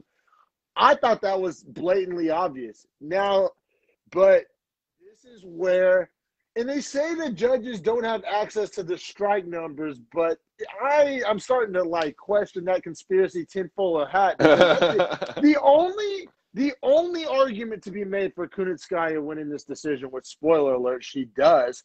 Literally the only argument to be made is the strike numbers. So Kunitskaya had 178 to 16. So like whenever you hear those numbers, And that sounds like Hamzat Shemaev numbers. Like you think like domination, like fight got stopped like late in the second or early in the third from just a guy getting 10-8'd 2 rounds in a row. So like I know somewhere out there's a casual who didn't watch the fight and is just going to be like, oh, like to 178 to 16, why die on that hill? Like Kunitskaya clearly won. I'm telling you, dog. I don't think like so. is the most irrelevant statistic like I've ever seen in my life. How are total strikes irrelevant when you're talking about a fight? Like sometimes it just is. It's like when that quarterback throws for 550 because the other team was up by 5 touchdowns in the second quarter and you're coming from behind and they're in prevent defense. It's like that's not the quarterback's best game, but he threw for 500 yards. Like that's what this was. Yeah, well, it's the same as like I'm glad that you said it that way because like in the fantasy scoring for fighting, like mixed martial arts, it's a lot of the scoring comes from significant strikes landed. Well, they don't count ground strikes as significant strikes in fantasy scoring. So it's like if someone's a takedown machine and they do all their damage on the ground and pound, those aren't significant, so you're not scoring points for them. So it's like I don't know. That doesn't tell the story of how dominant they obviously were if they're destroying someone on the ground. Yeah, man, and it's just super weird. It's super weird because Kunitskaya was an underdog, plus 230 underdog, but they were one ranking apart. I mean, Kunitskaya, I mean, if we're putting on tinfoil hat, Kunitskaya is definitely more like marketable. I mean, she's a good looking young lady. Engaged Thiago Santos, trains at ATT. Like it seems to be like a team player, like you know, with the UFC and all that. Would be a more fun matchup against Nunes or the girls at the top. Yeah, man. So it's like I hate doing that, but I just like I said, if you like I said, you telling me the judges don't have access to the strike numbers, and they still give this fight to Kunitskaya because, like I said, round 1 close, but I don't think it's really debatable. Vieira 10-9, round 1. Right. Like that's right. not round 2. Now, if it would have been some weird draw where they gave Kunitskaya 10-8 for round 2. Or round 3, like 10, or like round 3, 10-10, or 9-9, however they do a draw round. Like I would not be really dying on any hill. But I just don't understand. So Kunitskaya, round 2, all day and Sunday, you know, like just like 10 times out of 10, Kunitskaya round 2. Tied up. Right? I mean, you know what I'm saying? Yeah, 19-19, yeah. And then Vieira proceeds to have Kunitskaya's back. And like I said, maybe somebody can fact check me, and maybe I'm being dramatic. But what seems like 3 minutes of the round, That's about right, yeah. Vieira has Kunitskaya. Now, I'll admit, while she has the back, she's not doing nearly enough with it. Like, And not, Vieira was hurt at the end of the fight. Like in the last 25 seconds, Kunitskaya opened up that huge cut with the 3 elbows that were just back to back to back after she reversed the guard. So that was essentially, I think Kunitskaya stole the round from the judges. I don't think that was I don't think it was enough to steal the round. She weathered it. I think it's fair to say like somebody can be saved by the bell and still win a round. Like, do you think that's a controversial statement? For sure. No. I think that makes sense. That's what happens. I think that's the best way to describe what we witnessed in the third round. Absolutely. Because I wrote, if that fight goes 45 more seconds, Kunitskaya wins the round, is what I wrote. And I don't disagree with that, but it didn't. Like ifs and buts and cherries and nuts. The rounds are 5 minutes. There's 3 of them. That's the contest. And if somebody has somebody's back for 3 of those 5 minutes, and you land 2 dope elbows in the last 5 seconds, I don't think that necessarily overcompensates or for dominance throughout 4 minutes almost of a round. So, yeah, man. I'm with you. I said, I guess I'll go ahead and make the official Hilda Dion stamp on this one because, like I said, I don't even really feel like that I can be convinced otherwise. Like certain times, I'm like, I think this person won, but I can see a logical defense of the other person winning. But in this, that's kind of how I felt about the Phil Hawes fight. Phil Hawes could have easily not won, but I'm not really gonna down the hill. It was a close fight. This one, I don't really feel that way. I feel like Kunitskaya lost 2 out of the 3 rounds in a 3-round fight. It's really kind of cut and dry. Super weird because I thought when you very first introduced this that you were gonna say you scored it for Kunitskaya and that was gonna be the controversy. Because I scored it for Vieira, but then you did too. So we've been scoring everything the same recently in this card. So and another thing I guess important to note since we're kind of talking about controversial decisions here, all 3 judges scored it 29-28. It wasn't even It wasn't a split. It wasn't a majority. It was a unanimous decision. On the exact same unanimous decision. I don't understand how 3 people could watch that and get the same thing. Now, if one judge would have saw it that way, fine, not mad at it, split all day Even long. 2, I would have said was man, it's not a robbery because it's a split, but it's as close as you get. But this unanimous is a robbery, I feel like. I feel you. If I was Vieira, I'd be salty. I guess all you can do is Vieira. They're probably just going to swap rankings, right? You can't drop her that much. 6 drops to 7, 7 jumps to 6. I don't know. That's what I would do. So you can't be too mad. Their paths may cross again in the future. Vieira puts a couple of wins together, she'll be just right. But yeah, I thought it was a robbery. I'll go ahead and say it. I've been trying not to stick my neck out there as much lately with the whole dying on hills. D-Max hills to die on. I'm doing it, man. Dying on hills, man. That's what we're doing, and it is time for the main event. What a main event too. What a main event, and both just the actual fight and the context of the fight and the implications of the fight. And the real life payout. The real life payout, yes. So all these factors, but I thought long and hard about how I want to kind of just dive into this. And the first thing I want to say is I know this is kind of a dick move. I want to criticize both fighters, not for what they did in the octagon, for what they did for marketing this fight and for what they did to their own careers. No, dead ass, and I'm kind of borrowing this take from the crab in a bucket shit. No, bro. Both of these men. So this was number 2 versus number 4 fighting heavyweight main event. Anybody in their right minds that's a fighter, a competitor, or even really covers the sport would have not be making a hot take by saying the winner of this fight should be setting themselves up for a shot at the title. I think that's a very fair statement to make. And now, I'm not obviously don't live under a rock. I obviously know that John Jones is coming to heavyweight and that essentially the UFC has said that John Jones is getting a title shot. Right. But I'm saying, if I'm Lewis or Blaydes, what the fuck does that have to do with me? It's a good point. I mean, If Blaydes I'm was top super 5 accepting and I of it. beat a Blaydes was top super 3, accepting. both. Lewis too, which I'm shocked at. Lewis is known for opening his mouth and making, statements, and he is known for being more funny than he is calling people out.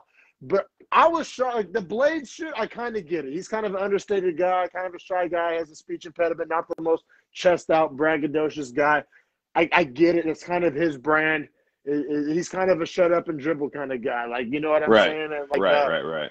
But Lewis, the most The most outspoken, doesn't give a fuck guy out there. Honestly, he should have just been like, fuck that.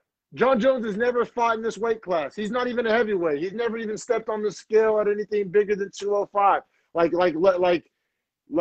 Call it the credential to even have that access to that title. Yeah, I agree how with is he? Especially a guy like Lewis. I've knocked out. He's on a 4-fight win streak. Yeah, I've knocked out 12 heavyweights. He hasn't knocked out one. You have actual, not even just braggadocious. You have actual kind of stats and shit you can point to, or be like, man, I'm twice the size of that little toothpick, or just anything, right? You can just say anything and just reject the narrative that Jones is skipping you in line.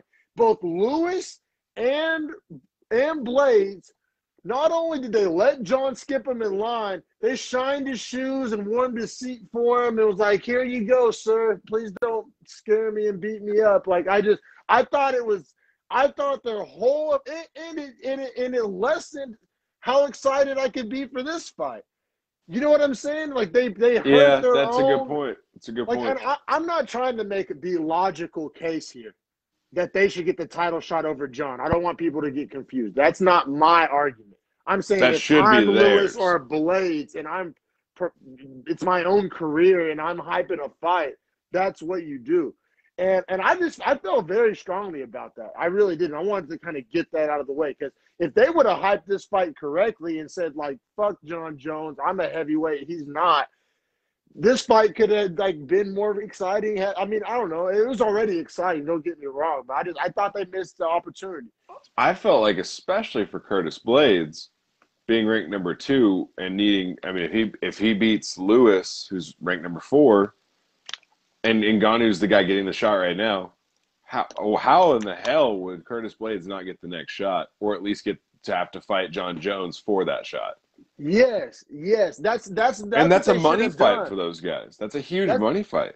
Yes, that's what I'm saying, bro. You don't you call out John Jones and say, no, you don't get the title shot. You haven't even got past me yet. You want it so bad, go through me because I deserve it. You think you deserve it? Let's see. Let's find out. You're trying to take what's mine. That's like I said, Chill did a deep dive on that, and I'd be remiss to not shout it out, because he's the one that kind of planted that seed in my mind. But then that seed grew, and I felt very strongly about it.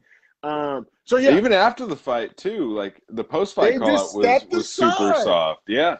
I was going crazy. I felt a certain type of way about that. Like I said, man, because I like Blaydes and Lewis. No matter who would have won, I would have felt the same way. But they did themselves a disservice.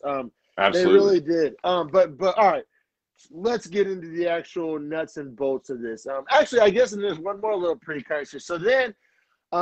Actually, we read the message that's on the screen. I can't even say I'm too far away. Who's commenting in? What's going on here? I can't see it. It doesn't have it. Doesn't load comments for me. Oh yeah. Here it is. Derek Lewis said. Lewis called out Overeem is what that says. Oh, okay. Yeah. We'll get to that, which I was not a fan of at all. Weak call out, but yeah. So we have so. Before the fight, last night, 2 nights ago, I guess, the night before the fight, I'm texting Harrison, and as I was looking at the fight odds, and I just kind of out of curiosity, I didn't even really think I was going to put any money down, but then my eyes are scrolling, and I see Lewis plus 300, and I'm like, my jaw which it kept dropped. Going up too, by the way. It kept by the time going it up. stepped in the cage, he was plus 350. And now this was a 1-unit bet. I obviously wasn't betting the farm on this, but I was like, first off, I asked myself the same 2 questions I asked earlier. I was like, who's gonna win this fight? And I was like, oh well, Lewis easily could win this fight. I didn't say will or 100% will or bet the farm, but I was like, could Lewis win this fight? Fuck yeah, he could. Okay, and then how would he win it? Well, if he wins, he's gonna win by knockout. Like it's not like he's gonna get a decision or a sub on him. So I was like, if he wins, it's gonna be by knockout. And then I saw the number you could get, like what, plus 420 or whatever it was. Plus 410 is what it ended up. I think Plus ending I got plus 410 locked in for Lewis, Lewis by knockout. And like I said, so that's a good way you can approach fights. Like I said, now if I was to have to bet the farm, I probably would have done it on Blaydes. But just a small risk with a high upside on a guy like Derek Lewis with some of the nastiest hands in UFC history, I was willing to make that small risk. And like, it was a small risk, but I quadrupled my money. Right. And he has the most underdog victories in UFC heavyweight history. So wow, I didn't even know that. That would have made me feel even more confident. But so you take that into account. Number. And like you're talking about path to victory, like that's how he wins the fight. He doesn't submit people. He's not the doctor's stoppage, but still that's a TKO KO. Yeah. So exactly. Taking Lewis to win by KO TKO is like that's the only way he could win the fight. So if you think he has any chance to win, you would just take that because it's a more specific take and you're going to get better odds for it. When in reality, why would you not take it? No, so yeah, 100%. I mean, good call by you. Whenever you brought those odds to my attention, the 4-1, I was pretty offset by those. I was like, I can't believe the disrespect. And that's honestly what I wrote, like, to start this fight. Like, we can go ahead and dive into the breakdown, but I felt like the odds were accurate but disrespectful. And that sounds weird to say, but I feel like if these guys fight 10 times, I don't know after seeing it, but coming into it, I had felt like if they had fought 10 times, Blaydes would win 7 out of 10, 8 out of 10.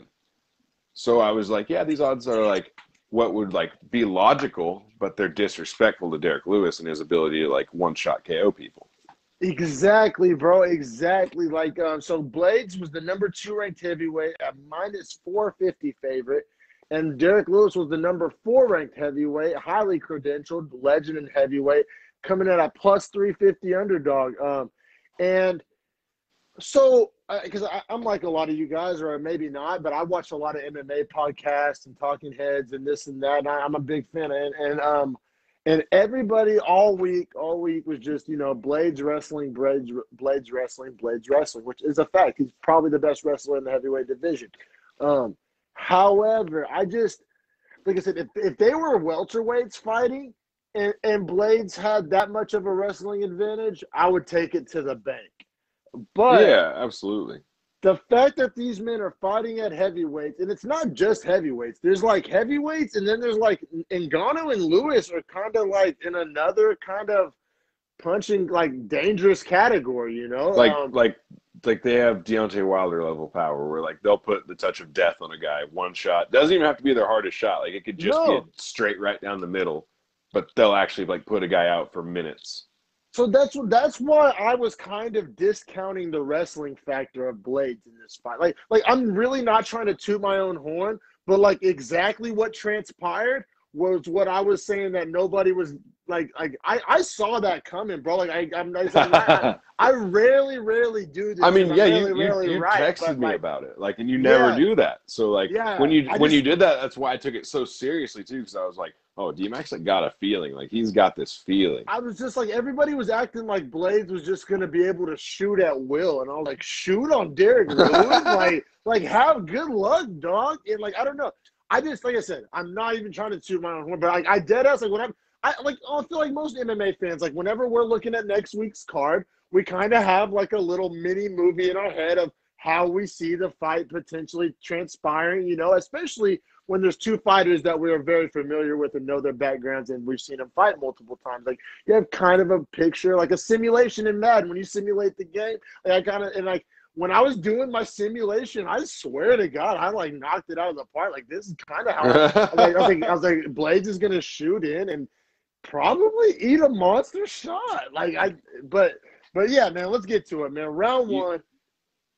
Yeah, so that's exactly what I was gonna say. So round one, I I actually scored it to Blaydes. Now, low activity for both guys, and you could tell that Lewis was just waiting for Blaydes to try and get into a grappling exchange. And you could tell Blaydes was trying to get him to strike with him so that he could shoot in. It was like a real chess match. And at heavyweight, they have to play it like that because one shot can end the whole night and maybe affect your career moving forward. So you got to play it very carefully at heavyweight. Now, like I said, scored it 10-9 to Blaydes. There was a super bad eye poke by Blaydes at near the end of the round that Blaydes was like the most apologetic I've ever seen anyone be in a fight. Like he said, "I'm sorry," like 7 times in there. Yeah, he said, "I'm sorry" to one that wasn't even called an eye poke by Herb. Yeah, Herb was like, he was like, Herb was like, that was a slap on your face. Like, that wasn't an eye poke. Like, keep fighting. And Blaydes was like, all right, cool. And Derek Lewis is like, bullshit. And just like, kept fighting. Yeah, no, man. Yeah, man. And so, I had round 1 for Blaydes. He said pretty low activity, but Blaydes had the center of the octagon. He had the ring control for the most part.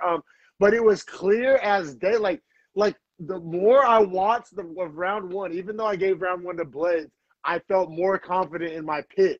Because you could see it being set up. I could see it. I was like, he's gonna wait till he shoots and fucking explode. The fact that Blaydes didn't get a takedown was like alarming. Like if you had bet money on Blaydes and you didn't see a takedown, you should have right then been like, this is not good. Yeah, like if you're in fight wagering, you could have definitely seen the writing on the wall for sure. And I don't know if you saw Blaydes, like not the post-fight interview, but like the longer, like the press conference one. Blaydes went to the press conference? No, but Lewis, I apologize. Oh, Lewis. God. I was like, are you serious? No, Lewis afterwards was like saying essentially the same thing we're saying. He was like, after round 1, when I saw he was like standing and trading with me, he's messing up. He's messing up. Lewis was saying to himself, he was like, oh, all right, you're messing up. Like he's gonna bite you in the ass. And sure as fucking up. And yeah, man, round 2, like I said, it almost felt like deja vu for me. Like I'm not even exaggerating. Like round 2, it went down exactly how I'd been picturing it going down for like 4 or 5 days now. And it's like, so round 1, they stood up, and it's a weird thing where Blaydes won the round in a lot of people's eyes, but he didn't really do any damage, and he didn't really have much success, and he wasn't able to do what it is he wanted to do, which is, take Lewis down. And then so round 2, it was cool. Everybody knew it. Everybody in the building knew he was going to come out and shoot. Like at least I felt like I did. Like he spent the whole he had one to, on his right? feet. At some point, like he had, like this man has the most takedowns in heavyweight history by a lot, like 23 takedowns, and the next closest guy isn't active anymore. So like he is gonna like blow that record out of the water. So of course, you, me, analysts, Dana White, people at home, all thought Curtis Blaydes has to get a takedown. Like he has to get a takedown. Well, so did Derek Lewis think. He thought that too, and apparently, whenever Derek Lewis had spent this whole camp just training for when he takes a sloppy shot, punish him. Well, that punishment came in the form of an uppercut in which, like, dude, this is the most vicious shit, too, like, whenever you, like, watch it in slow-mo, because the uppercut, the first one hits. Blaydes is out. He's out, right? The reason he falls backwards is because Derek Lewis catches his weight and uppercuts him again back into the ground, and then catches him with 2 of the fattest right hooks while his body's locked up out cold on the ground. Dude, and immediately, I was laughing. This is 4:40 in the morning last night. I'm laughing hysterically in my room because fucking you hear Curtis Blaydes' coach say something like, you didn't have to hit him those extra times or something. Derek Lewis immediately goes, that Herb Dean fault. Tell Herb Dean about it. It's not my job. And I was like, oh, my God, dude. Like, just put a mic on this man for the rest of his life. And then did you hear what it also, he was like, in another post-fight interview, he was saying, like, well, did you have to let him the other time? He was like, look, man, he could have put an Undertaker and just stood up rose from the dead. Man. You never know. It's up to you. He was like, so the ref tells you to chill out. And you're like, all right. He definitely didn't do anything wrong. Yeah, I definitely did. Like, it was stopped as soon as possible. Like I said, if you watch old UFC fights, that's how every fight ended. Looked just like Bisping getting KO'd by Dan Henderson. Yeah, like damn near the same. Funny that Bisping was the commentator. PTSD flashbacks, but yeah, man. So Lewis, like I said, it was like a Donkey Kong point. Like it literally kind of looked like dude, he like animated, wound it up. Yeah, yeah, seriously, like he was fucking doing like a crank in the fucking like reeling in the water hose. You know, he got this big fucking thing, just like boom, and it just landed. It was just perfect. It was a car crash. It was a fucking car crash, and like I said, it looked like something out of a video game, out of like an action movie. Just insert kind of bigger than life uppercut. Like it was so brutal. It was so brutal. Like I was freaking out, just because, yeah, like I said, like I don't know, man. Like I don't have a lot of intuitions, or like I don't really, like I said, but I swear to God, it was like deja vu. Like this is what I fucking saw happen, and like I didn't think it would happen, but it did. Like it was crazy. It was almost like I had seen it before, man. And so, yeah, man, we cashed our bet. And then the next thing, I was like, fuck, did Harrison actually put the money? Because, like, I said it to you, and I'll be completely honest. I was pretty drunk when I was texting. And I was like, I was like, fuck. Because, like, I wouldn't even have been mad, because it was like, oh, maybe he didn't. And, like, maybe he did me a favor by not, because I was a drunk asshole when I said that. And, but no, then you called me, and you're like, the bet cast, and like, oh no, it was a lot of fun. But yeah, man, like I said, Derek Lewis is way too dangerous of a man to not risk a few bucks at over plus 400 on. Like seriously, like he's just, like I said, if this fight would have been two welterweights, I wouldn't even have felt that way. But a man like Derek Lewis that had like the whole one punch factor at heavyweight is so real. And then Derek Lewis is like not just any average heavyweight. Like he takes that and you times it by 10 with a guy like Derek Lewis. And I'm just like, I just liked my shot. I liked my odds. I liked my chances. And, you know, it came back good. So obviously Derek Lewis was the last performance of the night bonus, and obviously well-deserved. Deservedly so. So now we got to talk ramifications and call-outs and all that. So we got that gives him the most KOs in heavyweight history at 12, which, I mean, in a division known for knockouts, to have the most. Right. I mean, that's heavyweight. epic. That's so epic. That's amazing. Like, can't sleep on that. Can't overlook that. Also want to just list off these names, and these are all guys Lewis has beaten in the UFC: Roy Nelson, Travis Brown, Marcin Tybura, Francis Ngannou, Volkov, Oleinik, and Blaydes. I mean, that's fucking impressive as a list. That's a who's who. You know what I'm saying? Yeah. And honestly, you know only like 2 or 3 losses in there to I go with that. I was about to say, one of those losses I think was to Mark Hunt, which Mark Hunt's a legend. But, and DC. DC's one. DC. That's what I'm saying. Like the people he's lost to, and then you can debatably say he's beaten like more dangerous. Like his win over Francis is like he beat the most dangerous man on the planet. Stipe and him. There's only 2 dudes on the planet that have wins over Francis. So it's like I almost feel like the Francis win kind of cancels out the Mark Hunt loss in a way. Like, I would agree. Weird MMA math, and like I said, I already put respect on Derek Lewis's name, and I think a lot of people did. But like I said, I think a lot more people know him for the balls is hot quote than that know him for being an all-time great heavyweight. And I think as much as I love the funny quotes and everything, as much as I love that, I just don't want to lose sight of the fact that he's not just like some corny one-liners. He's legitimately one of the best heavyweights. And his physique was like, it looked way better in this fight. Like, it looks like he's actually taking strength and conditioning seriously. And his wrestling looked good. He stuffed a takedown attempt from Blaydes in the second round to set up that second shot. So, yeah, I mean, 100%. I think Derek Lewis getting a little older, but like he might be right now in his prime. Like in the next 18 months, we might see the best we'll ever see of Derek Lewis. So I'm excited to see what the future holds. Now, like you were alluding to earlier, he did himself no favors and then doubled down in the press conference and called out Overeem for his next opponent, who is going to be like number 10. Yeah. So, yeah. And like, it's one of those things where he respects Overeem. He wants to be Overeem's last fight. He wants to get a chance to fight him while he still has the chance. I don't think he's even trying to fool anybody that it's like a career move.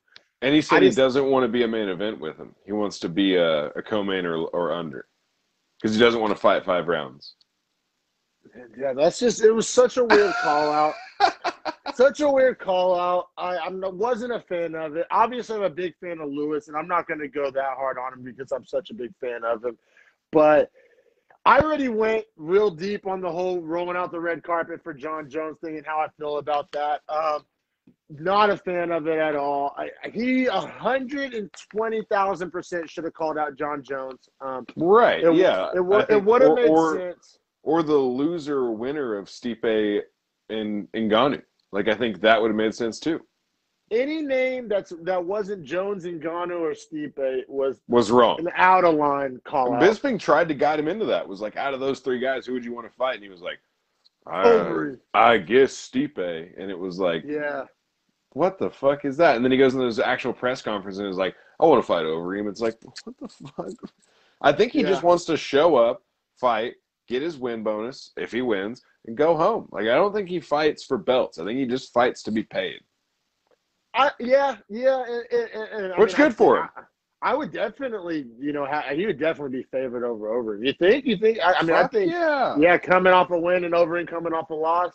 And, the big rankings gap. Yeah, I think he would definitely be. And the way you've seen Overeem be knocked out in some of his fights, and the way that like damage hurts him, and the way that hooks and uppercuts can split through his high shell guard, it's a recipe for very big disaster.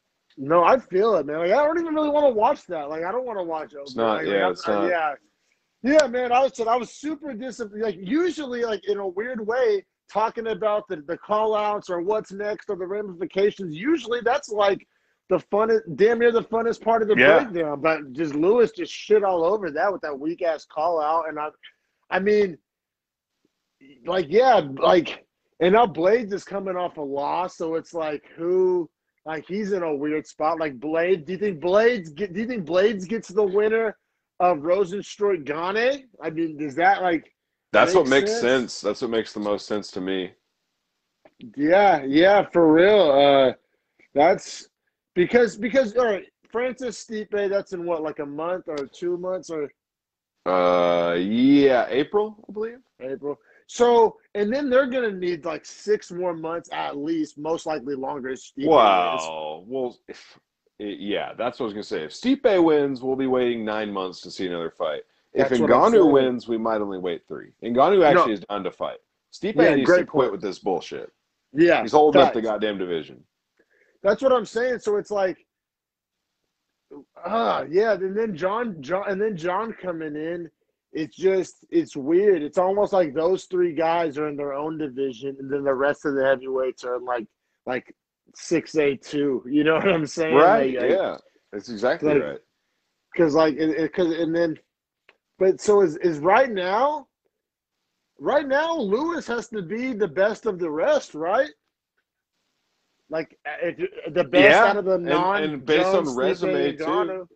Based on resume, now that he's gotten Blaydes out of his way, and he has a win over Ngannou, it's like, Derek Lewis has the best shot to be the next guy up besides John Jones. And that's why or to fight John Jones. It would make all the sense in the world right now for us to be talking about either Lewis versus Jones or Lewis versus the winner of Gane Rosenstruik.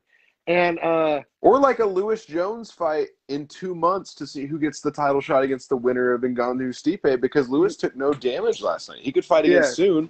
And Jones, he's gonna have to fight soon. We've given him plenty of time to bulk. It's 100%. Been a year. Yeah, no, I agree 100%. But instead, Lewis calls out Overeem, and then Blaydes is coming off a loss. So Blaydes is still probably only going to drop to 3, or he's not going to drop far. Maybe replace Lewis at 4, and so Blaydes versus the winner of Rosenstruik Gane. But that kind of goes against the precedent that they don't usually put a guy coming off a loss against a guy on the rise. But at that high end, I guess they could get away with it. I don't know, guys. I don't know. But it's just a lot less fun to talk about with that weak call out by Lewis. You know what I'm saying? Yeah, absolutely. Now we're talking about Blaydes off a loss in a Kind of bad ruins the heavyweight knockout. tournament we had built. Yeah, You know what I mean? it kind of shits on it because, I mean, what? Blaydes is going to need at least 6 months off, right? At least, like maybe longer. Like, that was vicious. I hope he takes at least 6. If he tries to come back in like 3 months, just go ahead and bet against him. No, I feel you. Yeah, that's solid advice. So then it's like, yeah, like a young killer like Gane, say he beats Rosenstruik. You think Gane wants to wait like 9 months to fight again? So it's like, No. yeah, man, it's just these heavyweights fighting like so not often. And I get it. The consequences are so heavy for the heavyweights. I don't know. It's just it's interesting. Like I said, I'm a little annoyed with the John thing now. I get John thinking he deserves to come into a title shot. I get it. If I was John, I'd feel the same way. But like I said, my biggest problem started even before the Blaydes Lewis fight, when both of those men conceded that John gets the next in line.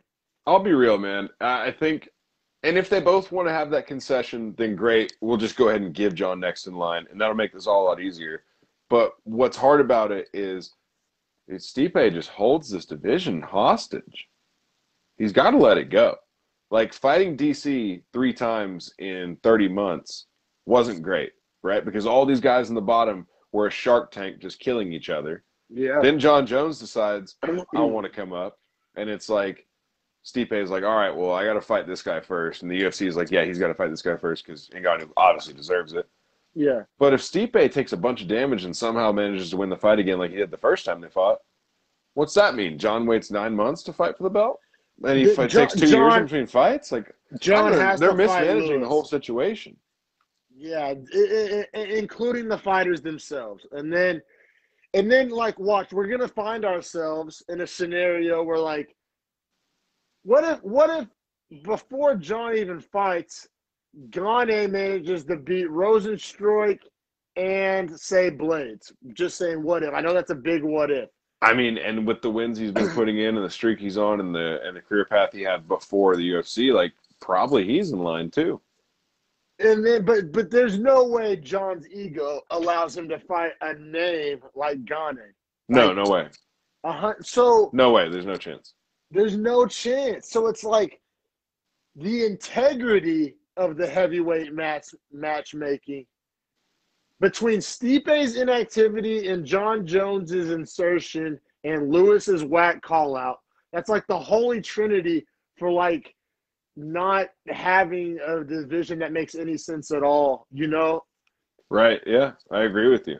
Like, I agree those 3 factors, it's like the perfect storm. Like, any one of those things the division could have overcame. You know what I'm saying? Yeah, absolutely. But in the But all trifecta, 3 it's at like the exact same time, we're kind of forces their hand. Yeah. Like, what do you do with the rest? I guess you know what they do with the rest? They make money. They do fight night. Just Shark Tank headliners, them. Like, you just Shark Tank them. Yeah. Lewis Overeem fight night. What? You just sell them to the masses, Shark Tank style. Blaydes Gane fight night. Blaydes Gane would be fun. That'd be fun. No, it's fun, but it's like. But like, what's it for? It doesn't give us much, and it's not for them. What's it for? Like, they're not going to get a title shot. Pay-per-views. Well, yeah, they're going to sell pay-per-views, and they're not going to get a title shot. So in between all that, like, what's it for? Yeah, like, are you doing like? You're just getting your pay. You're just winning. You're show and win. Like, and honestly, Derek Lewis is right. Now that I'm thinking about it, fuck a 5-round fight. If I get paid the same for 3 rounds and 5 rounds, and I'm not going to get a title shot, give me a 3-round fight. Don't make me main event. I don't give a fuck about that. I want to show up and get paid. Yeah, because he already has a name. Main events only really help a name. Like Gane is gonna. If Gane wins this main event against Rosenstruik, that helps him a lot more than this fight night helped Derek Lewis. You know what I'm saying? Right. No, makes a lot of sense, man. And like I said, it was a great episode. Great night of fights. Like I said, it kind of ends on like a dauber down, just because, like I said, the lane call out and kind of the weird kind of situation at heavyweight. But I mean, at the end of the day, KO, still, sick KO. Sick night of fights, sick finishes, sick performances. I mean, a lot of fun.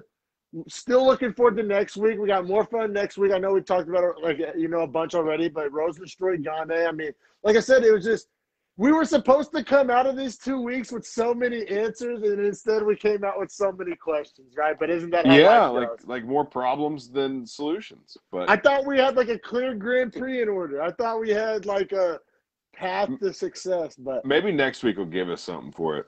Who knows?